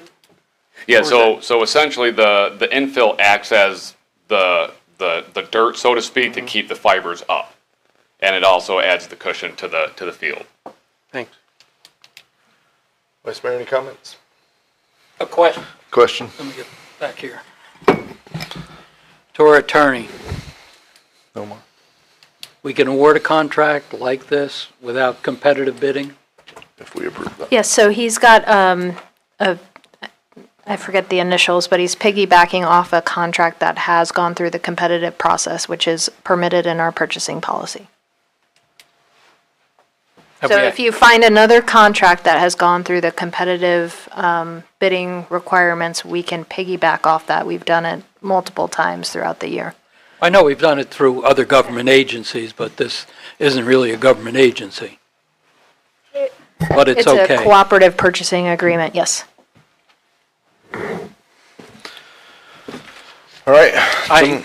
Go ahead. I'm not fond of the idea of this type of purchasing because I think competitive bidding is the way we should go in general. I do see the pluses with it. I'm sure it's a good project. I don't like the expense, but then again, we approved that expense in principle when we went to apply for the grant. So we're going to be taking $300,000 of available money out of our budget next year. So there's going to have to be a price to pay for that, and I'm sure that's going to come out of recreation type of projects next year, because I won't approve anything that doesn't take into account this $300,000 expenditure. Yeah. So that's a debate we can have. I mean, in theory, this isn't coming out of the budget. I think what you're saying is you would want to see it fully kind of taken out of that budget to be replenished in the general fund. Well, replaced in the general fund simply by not expending it on something else. Yeah, yeah. So, I mean, we can have that debate when we get there. My thought would be, Bill, you've done planning your whole life. I've done budgets my whole life. I'll tell you the one thing on projects like this is people like David, and he's a good guy, but people like David stand up and they talk about all the cost savings. We put the project in, forget to go back and pull that money out of those budgets. That actually gets back in the reserves, and somehow those budgets just kind of always linger there. So, and that's what I'm gonna. I want to see us in our budget replenish those reserves. I think those reserves are important, and we need to keep them at. We need to get back up to 25%. That would be so. That'd be my direction to staff. Would be. I don't think we get it back on 1 year. That was never the plan, is we get it all back in 1 year, but it is the plan that we go in, we take those hard costs to the extent we can out of that budget, and they become bottom line funds that can help refinish this, and really be setting aside for in 10 years, we're gonna have about, 100 something K in today's dollars to redo this, so we need to also make sure we're prepping for that, so. All right. We're not going to solve next year's budget, though, in this one item, so let's move on. Gentlemen, do I have a motion on this item? Item C. Move to approve. Second motion. City Clerk, call the roll, please. Vice Mayor Colodey? Yes. Commissioner Hardman? Yes. Commissioner McGurk? Yes. Commissioner Sacks? Yes. Mayor Owen? Yes. Thank you. All right, item E, which is, or sorry, not really item E, item H from the consent agenda, which is the Buena, just so we're all talking the same thing. Yep. Which is the Buena Vista, the fine grant application for full replacement of the long fishing pier at Buena Vista Park. That is the item we were talking about. On February 19th meeting, the commission was presented by staff 3 fishing piers that needed some repair. Rocco Park, Spyglass Fishing Pier, and also Buena Vista. The Spyglass and Rocco Park were damaged by hurricanes of 2016 and 17. At the commission discussion, the commission directed staff to demolish the Rocco Park and Spyglass and spend the money on Buena Vista.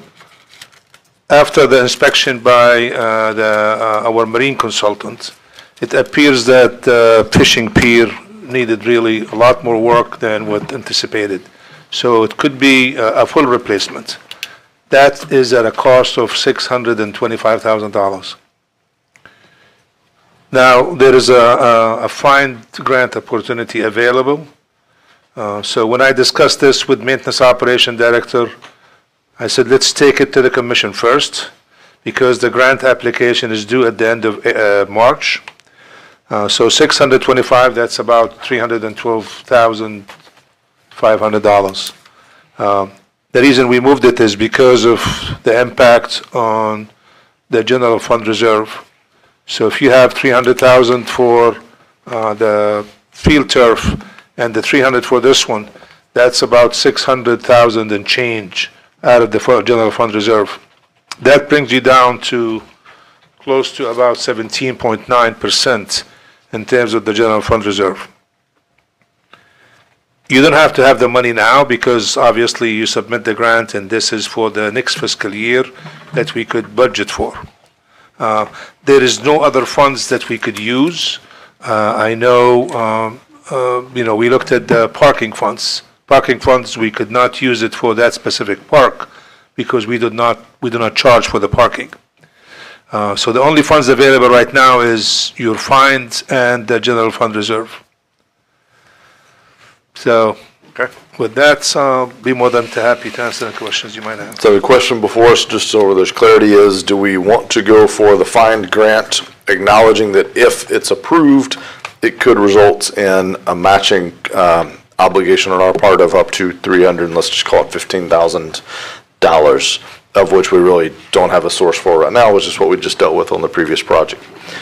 Questions, comments for staff or of staff or to the commission? Jump in, go ahead. Well, I think the importance of how bad is the pier? We need to get moving on this, right? And we can't miss out on the grant money.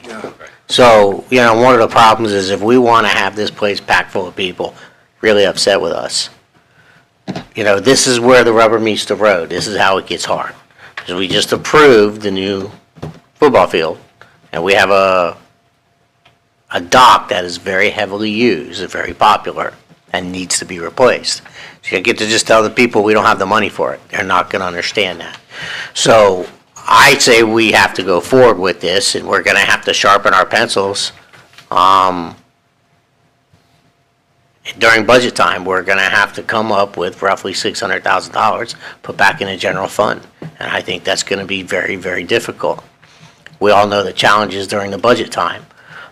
Costs keep going up, and most of the time we don't want to take anywhere close to what the increase ad valorem tax revenue is, and we'd like to cut some of that. So, we're gonna have a very difficult budget, but I can't.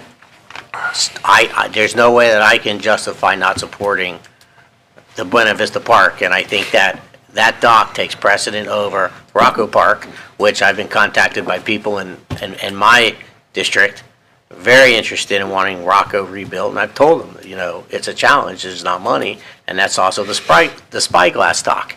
So we can't do all this stuff, but this is probably by far and away the most heavily used dock, and I support having to move forward with it. Other comments, quickly? Vice Mayor?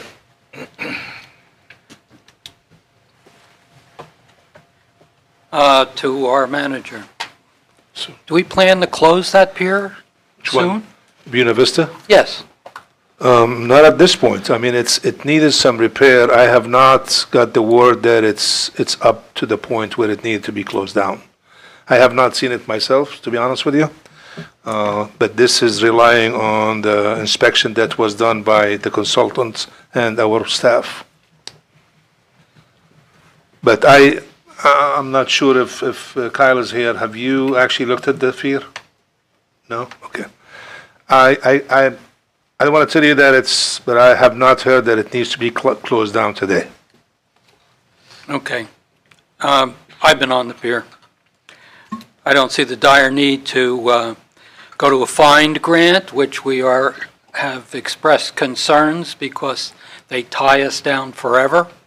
So with the expenditures we have incurred in our next budget, I just can't see approving this at this time.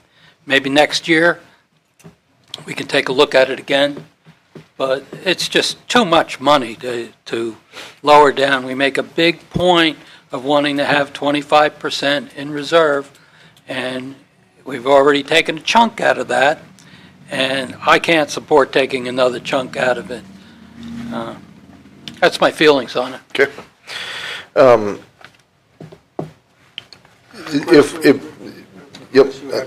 Just real quick, on the fine grant, when is that deadline? It's just before the end of March, I think March 20, whatever, March 29th. So we'll have one more meeting, but we probably won't have time. Yeah. Well, the reason we brought it now is just because the application needs to be prepared. We have asked the consultant to work on the application just in case. Okay. But if the commission approves it, then we'll bring you back at the next meeting, the application and the grant. I guess my questions are in line with Vice Mayor's is, how long could we nurse the, is it critical? Can it make it another year? Are we putting people in danger? Like, what kind of I don't think that we could wait for a year based on what I've heard, but I didn't have the time to go look at it myself. Yeah, and I didn't either. I should have, and I didn't. So, sorry, you had comments. Go ahead. That was my question. Can it wait a year? Is this beer safe enough to wait a year? And so we don't know. But it's a quality of life issue, and we already discussed it. Are we going to back out of this? Well, this one we haven't. I mean, this one we haven't committed. What we're committing to now is what we would then not want to back out of. If they do approve the fine grant, we wouldn't want to back out. So this is, we're basically committing now that if they approve it, we're going to find the 300-something thousand. And what I think city manager's cautioned us on is if we just go to reserves for that, we're going to dip below the thresholds. I'm going to come back to you. I want to get Hartman on this before. So it's due at the end of March, but when do they actually meet and? Normally you submit on the end of March. They come back to you sometime in June. You make a presentation before the fine board. And then probably in October, November, you will hear that you got approved or not. And then you get your contract to be approved. So by December, January of 2021, you will have a grant agreement that you could actually proceed. So if we didn't go this year, we're looking probably at 18 months before we could actually replace it if we waited. If you don't, you go a year to apply and then, it takes, it takes probably, as you said, 18 months. All right. You had last comment? No, just comment. There are 2 fishing piers on Buena Vista, so we won't be without one. Where's the second one? I'm not. There's 2 piers there. To the south, correct? Yes. Both heavily used. I'll say that. This one in particular, this one and the one at Riverside Park under the bridge are the most heavily used fishing pier. And I mean, if the commission wishes, we'll look at the pier sometime this week, and we'll come back to you at the next meeting, give you a report, and if we feel the pier cannot take a year, then we report back to you, both ways. And if you want to change your mind to submit the application, at least we got some time. So we have 2 weeks to decide, and No, I will come back on the 24th. We'll have the application ready in case if you want to, and then we'll get you a report. I'm comfortable with that. I'd like that. I'd like to just know, what kind of cost would it be to just nurse it along? Like, could we do some temporary measures? We owe you that. Yeah, those kind of. I apologize that we're not. No, that's all right. But yeah, that's, I think that'd be helpful. And then hopefully we can still get the application processed in time if we have that. So we're going to continue that item until next agenda. There are no second readings of public hearings. First time ever, I believe. 9A, if you would, City Attorney, read the ordinance by title only.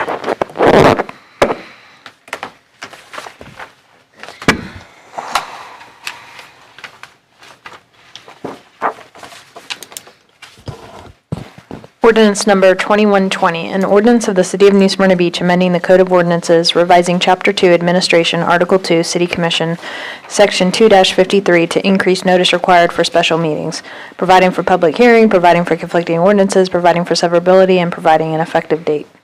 Okay. Item B, I really should have clarified early on. I keep forgetting that if folks are here for the first reading items, they shouldn't stay the whole meeting. They can be sorely disappointed by the lack of discussion.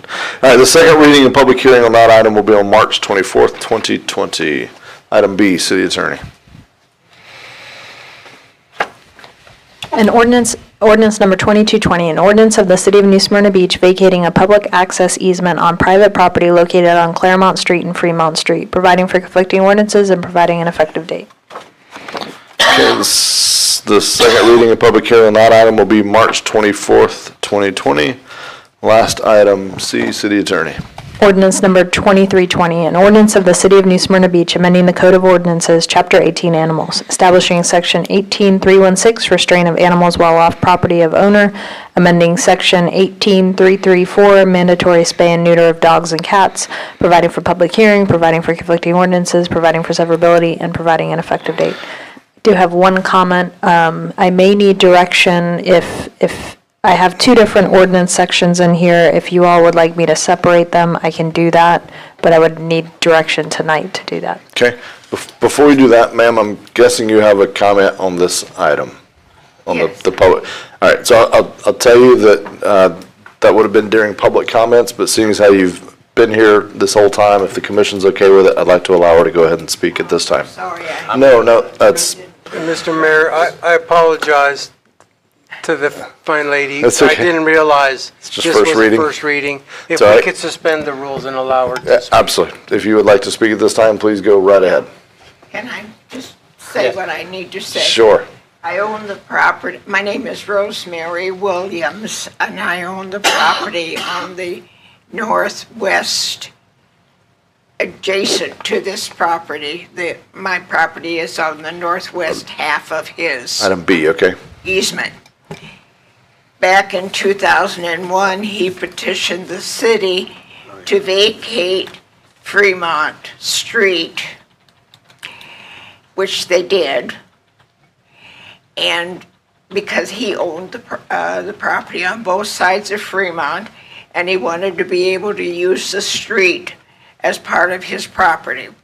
So they vacated the street, and in exchange, he gave this easement. Well, everybody that comes down Fremont Street sees it's a dead end, swings around and comes through my driveway to get back onto Turnbull Bay Road, which is annoying, and it's hard on my driveway, but maybe if you could put a dead end sign down at the edge of Turnbull Bay Road so people would know it's not a street anymore. That's one of my problems. But he says that people are driving through that easement. I wasn't aware that people were driving on the weeds, but apparently they are. My concern is that I don't want him to now close that easement and more people will be coming through my property to get back onto Turnbull Bay Road. I feel like if you get rid of that easement, it might affect the value of my property and access to the south side of my property. I have a 5-foot easement or 5-foot setback, and that should probably be enough for a roofer to put a dumpster if they have to scrape you know what I mean. Mm-hmm. But anyway, Mr. Siegel is a very nice neighbor. I've been there 42 years, and he has been a good neighbor, but who knows what next week's going to bring. And so I'd rather you don't abandon that easement, please keep it there. Thank you. Thank you. Yeah, Mayor, so this was brought to my attention yesterday. I went out to the site, looked at it. I'm going to let you know that I think that we should table this and postpone this, because I think that at least I certainly need more time to understand the issue. But when I go out to the site and look at it, when we vacate an easement or a right-of-way, there's usually no harm done. That is not what I think that I'm seeing here. There is multiple businesses that are going to be affected by this, and it's just not consistent with when we usually vacate an easement and I think that we all should take a look at this, and I certainly need more time. I'm uncomfortable with moving this forward because I think this is has the potential to be a big problem if we vacate. Okay, so I have a question for city attorney, but so do we need to, what do we need to do, Carrie? If we wanted to do that, we'll get News Journal permission. ads they work against us, so we have to actually submit the ad prior to having first reading. Could we keep it on for now and gather more information since we've already, I would like her address again. I'm gonna make sure we get that. Hey, Kelly, if you can make sure we get her address, and then, this is your zone, right? Yes. Okay, so I'm sure Commissioner McGurk would connect with her as well, so Kelly will get her information. So we're gonna have this at the scheduled time, March 24th, 2020. If at that time we would like to continue it to a date certain, we can do that if we still need more information. Perfect, thank you, Mayor. Okay, thank you, Kelly.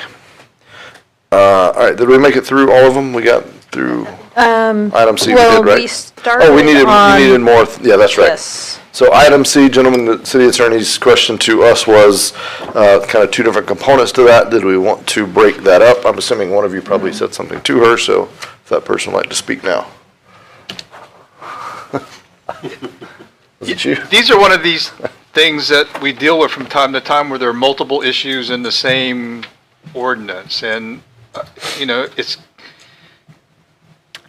not saying one way or the other, but, you're tied to two separate items on the same ordinance. So I would prefer that they be separate. I know that causes more angst for you and staff. It's totally okay. It's hard for me to sometimes predict. We're gonna go. But I'm happy to separate them. Okay. So I'll come back on first reading next time with two different ordinances that will cover this. So let me just make sure I got consensus on that. Everybody okay with them being separated? I mean, getting in the same ends, but if there's parts that are more contentious than others, I'm okay either way, so I'm okay with separating. Commissioner, do you mean like chickens and tethering? No, I'm talking about tethering and neutering. Same thing, right? We shouldn't be we should be voting on separately. Yeah, all right, so I think we're all in agreement on separating. All right, good deal. Boards and commissions, we have none. Mayor and commission reports. Before we go in there, I did want to revisit the item that Carrie had brought to us earlier and just resolve that little order of business. Basically, she brought a precautionary measure of allowing for remote attendance, which would allow us to still conduct business if a couple of us needed to self-quarantine. Just for the record, I didn't bring that to her. That wasn't, I know I'm always pushing for remote attendance. I didn't actually bring this one up. She had the foresight to think, well, hey, what if nobody can attend? What if nobody wants to be in the room with each other? So I support it. I have no issues with it. Any concerns or heartburn, it would terminate automatically once the state of emergency is lifted.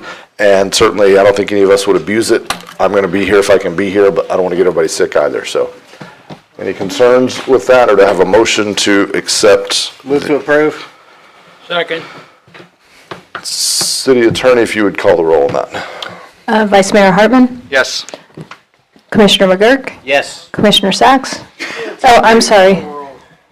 Yes. Yes. Vice Mayor Hartman, yes. And Mayor Owen? Yes. Okay, sorry about Did that. you get I called them Cody? both vice mayors, yes. Okay. He said a yes. All right. So 5-0 vote, 2 vice mayors voted. All right, mayor and commission reports. We'll begin with the vice mayor. When we were having our discussions on the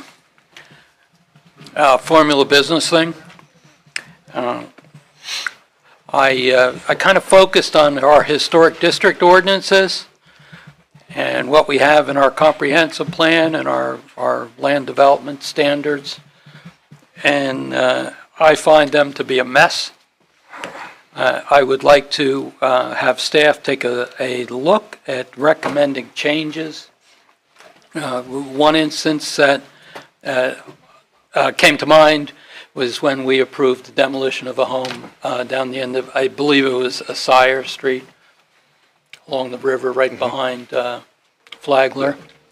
My concern at the time was that there's going to be some vacant lots in there, and our ordinance doesn't really clarify how we should deal with that and how much they would have to be in compliance. So I would like the staff to take a look at that, recommend changes to that historic ordinance to make it more clear, to get the components of it in the right ordinance, whether it's the comprehensive plan or the land development plan.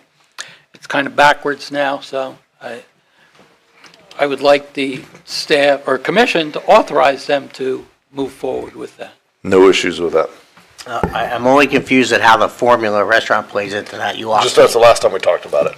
Oh, okay. That's what Talking about historic districts. I pulled up, because I said on the form, I don't want to go into it, but Yeah. basically I started there, I ended That's up with where the historic, train to of see how it thought. would affect that, and Sure. then I just wandered away. and That's my where the thoughts- train left the station. Yes, it did. Any concerns with having staff? So do this that? is the same plan that we've already submitted to the state that we approved last meeting? Depends if we make comp plan changes or land development regulation changes on it. I think the land development regulations do need a cleanup overall, not just for this issue, so that's good timing. Comp plan, we can bring back any changes that come out of that. We can delay that and bring back any changes with that final reading. Okay. Okay, I heard at least 3 folks are okay with that, so. Thank you. Second item is the implementation of the loading, unloading zones on the Flagler Avenue district. We had a presentation. We've had the public kind of input saying they like it. We haven't had much of a chorus of complaints from the business people. I would like to have the staff authorized to prepare a resolution to implement the installation of those plans. I won't go into the fact that we've been working on this for 11 years, but it's time to do something for the people who live out there. This is the first step. I'll have other things coming in the future, but I would like to do this now. It's relatively low in costs for the actual implementation. Let the staff come back with recommendations as to what the time periods would be, those details. I had walked the street with the chief. We found about 8 locations that are about 60 feet long, would handle most of the vehicles. One of the complaints I heard was there's not enough on one side of the street. It would be nice to have more on the other side of the street, but the situation doesn't warrant it. And if they're making deliveries at 4 a.m. or 5 a.m., hopefully there won't be too much traffic. Also, the tractor trailer that now parks in the middle of the North Causeway as you come off the bridge and has taken his wares to either side, has managed to survive. So I think it's a good plan. I think the neighbors deserve it. They can also look into the truck route at the same time. But we really got to put something on the ground. Okay. I support it. I don't want to piecemeal this, but I also want to get things done. And so that one, I mean, I heard a lot of support from it. So we can start with that and move on to others. So I support it. I mean, we don't have a motion here, but do we have 3 or 4 others that support giving staff that direction, or do we want to formalize it, or how do you want to do it? I would,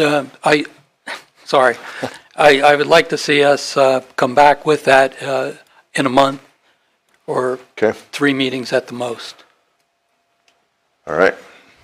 It's a list of recommendations? Or a list of to adopt. Proposed implementation, yeah, an implementation plan. I think that we would be, at that point, making a motion on to adopt. But we don't want to have staff do all the work if there's. No, I support it, but I think we just need to keep in mind that there needs to be a grace period on the enforcement part of it. To get the word out to the trucking companies. Yeah. Okay. I have no problem with that because Okay. businesses will also have to alter their delivery schedules. Yeah. Yes. Yeah. So, but that would be all part of So the we'll have a recommendations. glide path, yeah. Coming forth. Well, the business community has chose not to engage. I think they will now. I think we might see them here. I heard at least 3 or 4 folks that support it, so I think staff has the support needed to go and put a plan together. We'll draw a plan and we'll come back to you with it. So this way we could all agree on the locations and how we're going to do it. So. Okay. Correct. And if we need any other changes to our enforcement ordinances, I would like to see them done at the same time. So the police will have the ability to enforce parking within those things and not out in the streets. Okay. Thank you. That's it. That's it. Commissioner Sacks. Well, I'd like to keep you gentlemen here for another hour, but I just have a few very important topics. As we sit here, there's a seawall underneath the South Causeway that's in dangerous disrepair. And as we sit here, supposedly the city is fighting, arguing, litigating with FDOT to repair it. There are holes behind it. Children could fall in it. You'd never know they were gone. And it's been in disrepair since I can remember. So I think if it were me, I would make an emergency motion to find the monies to repair this and then charge FDOT or take them to court. Because, yeah, Well, I don't know, we will sue you FDOT. know, you can laugh, but go look at the seawall, gentlemen. Just yeah. do me a favor, go look at the seawall. And, you know, it's our city, so, and it's right next to our premier playground. Are there low-cost things like just backfill? I mean, are we within scope of, a load of dirt's a couple $100. I'll pay it out of my own pocket. Can we just go backfill it and to fill the hole in, or is They that? have been backfilling it. The problem is It it's washes out. within the DOT right away. So Okay. it brings another liability on us if something happened. Okay. I have discussed it with, I think this is the second or the third DOT secretary. And every one of them will say, we're going to look at it and come back to you. Their attorney is very stubborn about that. It is our responsibility, even though. It is ours as in, ours as the city? Because we lease the area under the bridge, and in the lease it says we are responsible for any facilities. Well, that was put in because of the restroom. So my argument with them was, your pier for the bridge is within the area. Yeah. Are we responsible for the piers? We're not. So the last time we met, I think Brian and I and who else was with us? Chris. And Chris Ryan. We met with them. We argued for about an hour, and he was supposed to come back with us, and So the argument right now with FDOT is whose responsibility is it? it says that we are responsible for the repair because we lease the area. Okay. So we're keep going back and forth on that. Ultimately, if it lands as our responsibility, what kind of it's a seawall, couple feet, couple 100 feet, what are we talking? How? Big job. It's a good chunk, and it's expensive. It's not cheap. So my suggestion would be, without spending a ton of staff time, if commission supports it, would be, I think, giving us a number so that we're talking in quantifiable terms here, so that we can talk about the scope of the problem, and then we'll see if we can support Commissioner Sacks on that we invest that as a city, or if it's worth it because the number's so large that we continue to go back and forth with whoever the next leader at FDOT is. And I will send him another email, hopefully he's an interim. Yeah. So hopefully. I think that's part of the struggle is as well, because we got other stuff as well with FDOT, and part of the problem is it's a revolving door of leadership there, so it's hard to get traction on stuff. So that's not our team's fault, and I don't think suing them is a great. I think that would kind of end the relationship at that point. Again, I'm not sure we have any real case, but I want to echo what you just said. FDOT has been a revolving door across the board. Our district secretary, it's constantly changing. So developing a rapport and some kind of relationship and commitments is impossible right now. No one's doing anything because there's so much movement.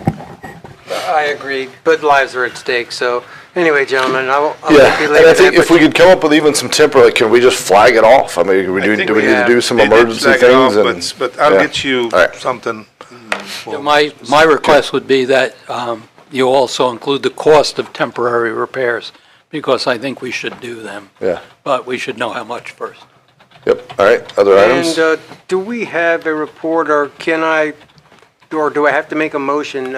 We had discussed baffle boxes, and especially baffle boxes at this point, to keep our river clean. Wherever we can apply them, whether they be private projects or city projects, we need to implement that end product. That'd be So something where are we could budget that for next year out of stormwater, and then we could look at appropriate locations to maximize their benefit. But I'd recommend putting that in as a budget item. Does applying those make it a Class 2 stormwater outfall? We already have Class 2 standards, so this would be above and beyond for new development. So we'd be looking at going to retrofitting probably the older developments first. And one more question, gentlemen. I had given the petition for Live Oak to staff. It was not presented by staff tonight. I don't know if my colleagues did not get or did get a copy of it. That was part of the presentation on Live Oak. And we also had speed tubes set out there. I was hoping that staff would be ready, but I was disappointed. Not going to point fingers. If you gave it to me, Commissioner, I don't remember. If I find it, I will make a public apology at the next meeting. Honestly. Thanks, Colin. Gentlemen, just, keep in mind, we got to keep our residents safe. Yeah. And to that, I would say, and I held this comment earlier, but I'd say, look, I mean, first of all, everybody on the stage is human. Staff is doing a yeoman's work many times. Kelly's filling in for a vacancy right now, so I don't want to. We're all partners up here. I'd say the agenda has been published since Wednesday, so I think it's on items that I'm trying to push through. I can tell you, staff knows I shepherd those items through, and I make sure and I review the agenda and make sure it's there. So I think we can all partner up on that and make sure if we see something missing, we're ahead of that before right here in the meeting. And but certainly if a ball was dropped, look, I've done it many times. No. It happens. So. No harm, no foul, just to be sure that we have that Live Oak return on our next agenda. Yep. Thank you.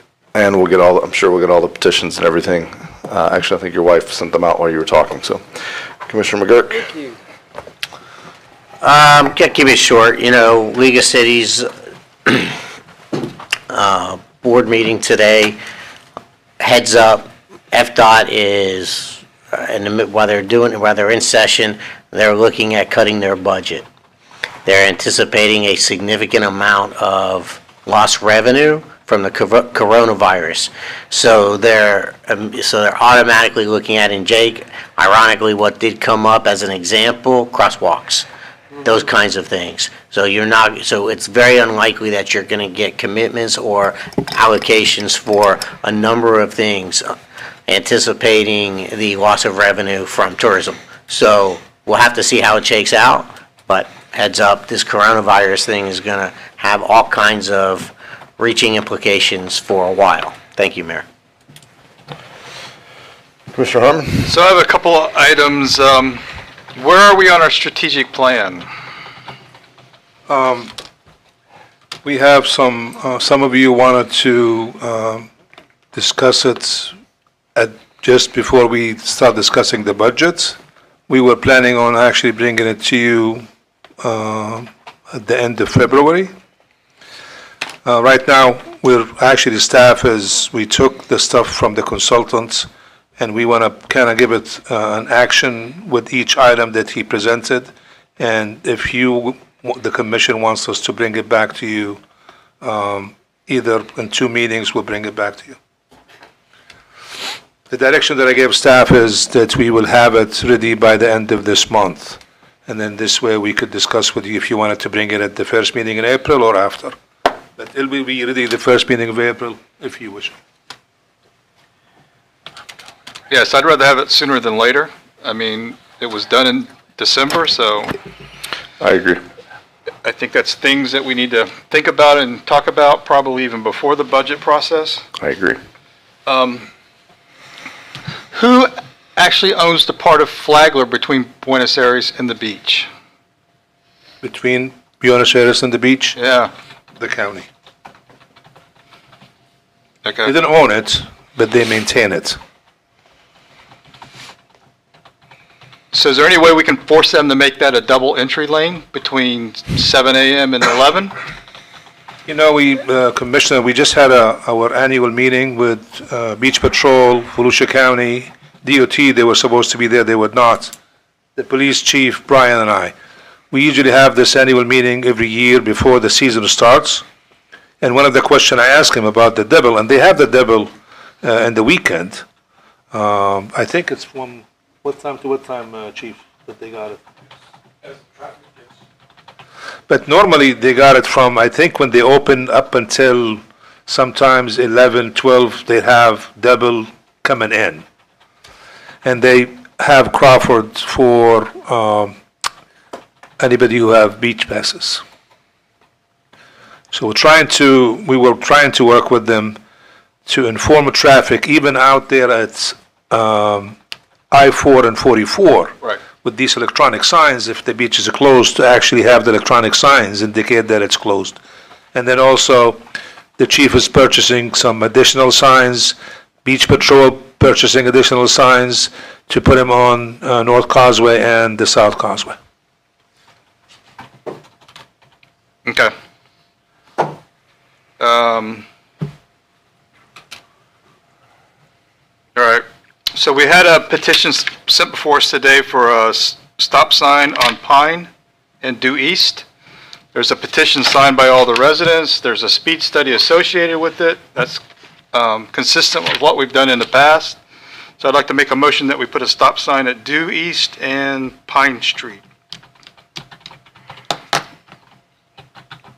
Okay, I have a motion. Do I have a second? Second. Discussion. Go ahead, and I'll let you lead off. As much as I like the idea of putting it there, I really think that we got to have a staff recommendation on it, just like we have on all the rest of them, in that direction we're going. So, yep, I'm itching to. So, this is this feels like the 100th stop sign we've talked about tonight, and losing track of where they all are. This technical term here, willy-nilly approach to this is going to bite us, gentlemen. I mean, that's the reality. And so, we're where we are, but we've got to find a way to back our way out of this and get some kind of a consistent process around this. It can't be that we're having, during public participation, we're approving stop signs, during mayor and commission reports, we're approving, I mean, you want a stop sign, you want a stop sign, everybody gets a stop sign.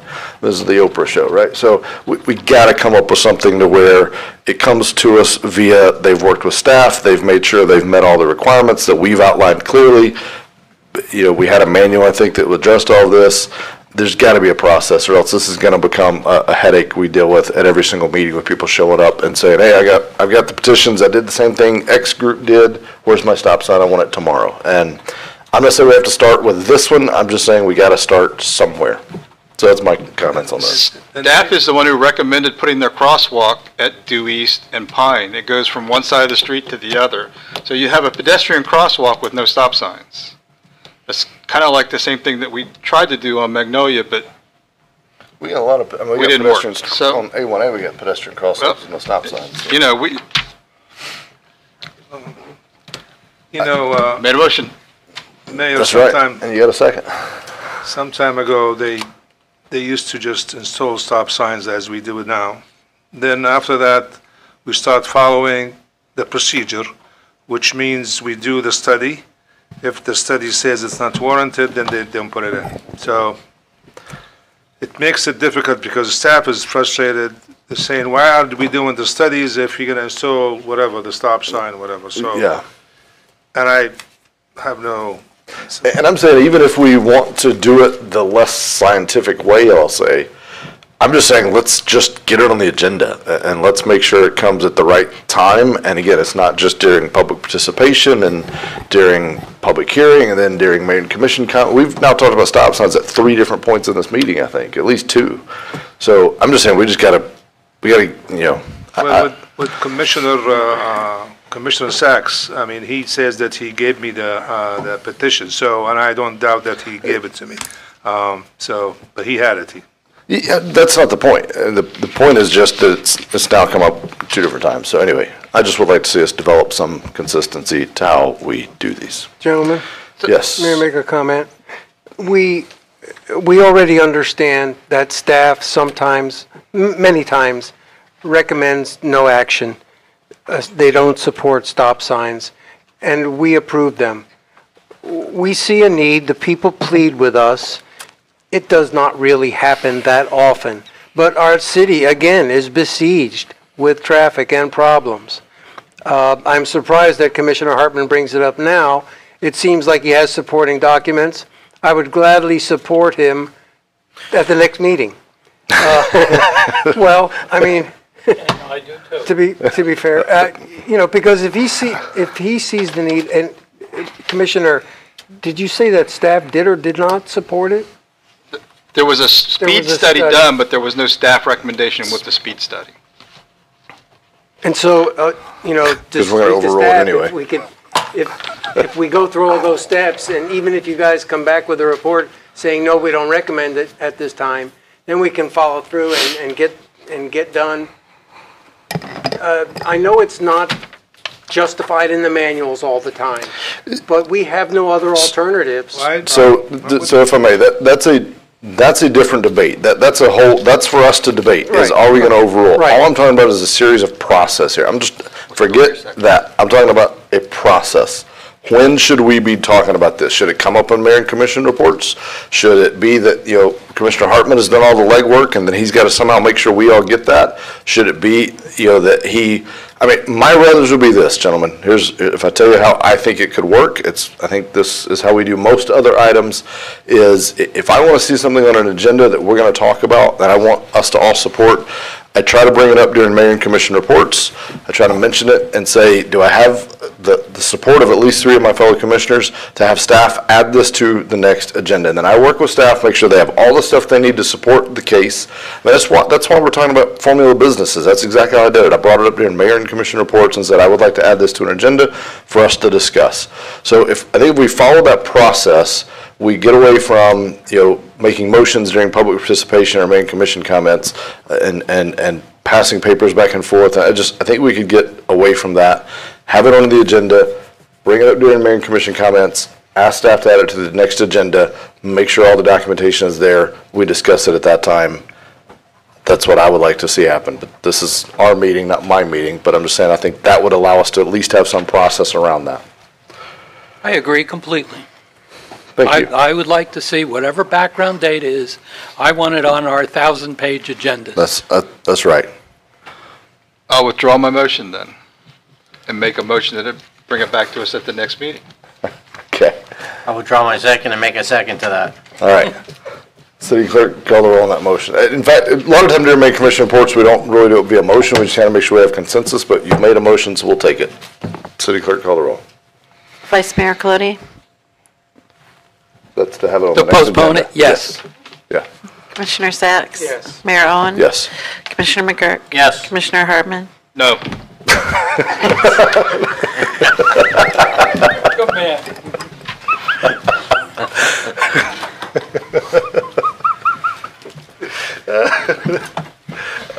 That wouldn't have been funny 3 hours ago, but at this point, it's funny. I thought we were getting out here early tonight, too.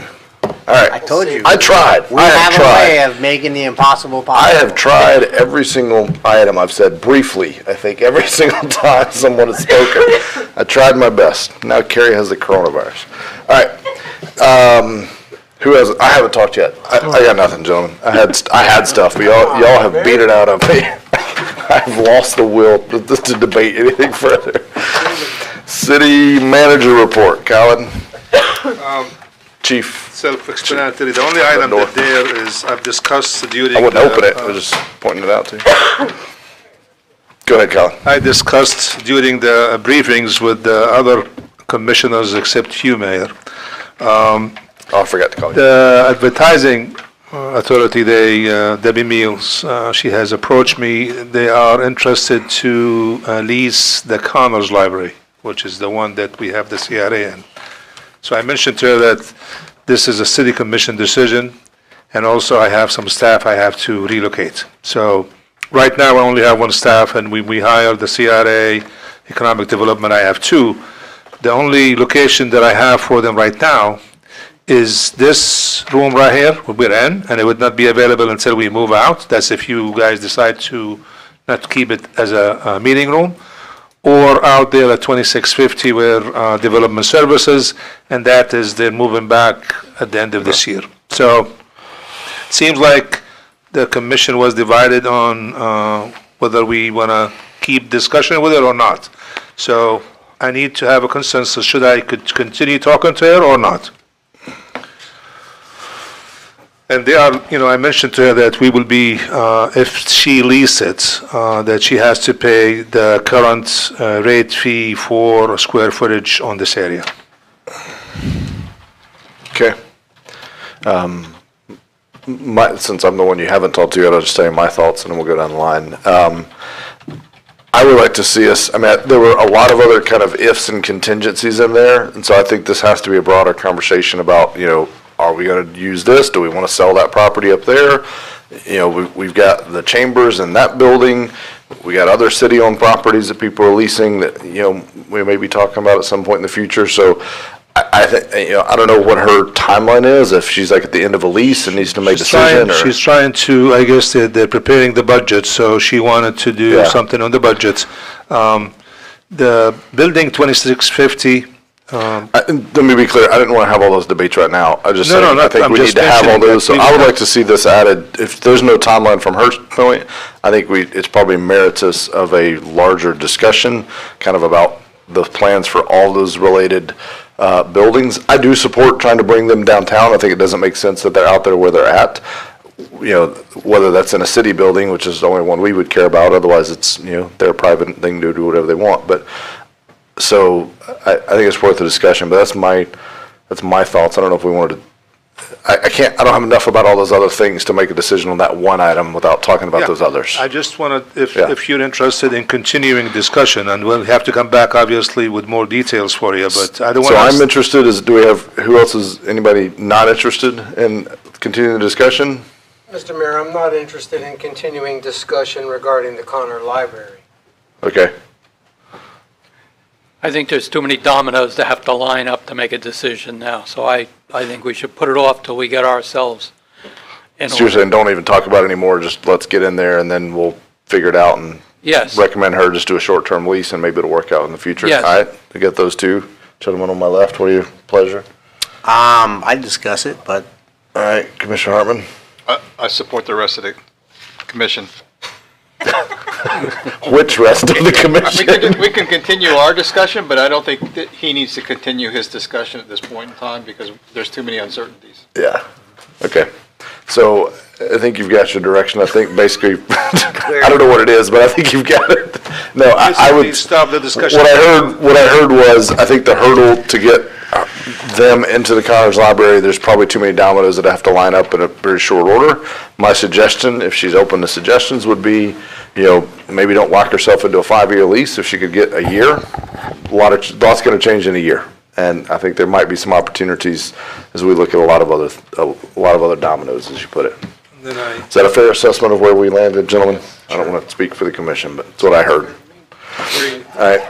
Give you a copy of this from the round table yesterday. Okay. It's got 3 PowerPoints by the health departments, by the TPO, and then the affordable housing. So. Okay. Any questions from the commission of the city manager on anything in the report? Hearing none. City attorney report. Clerk report. City clerk, anything to report? Nothing. It's your turn. No, I don't have. No, thank you. No, thanks.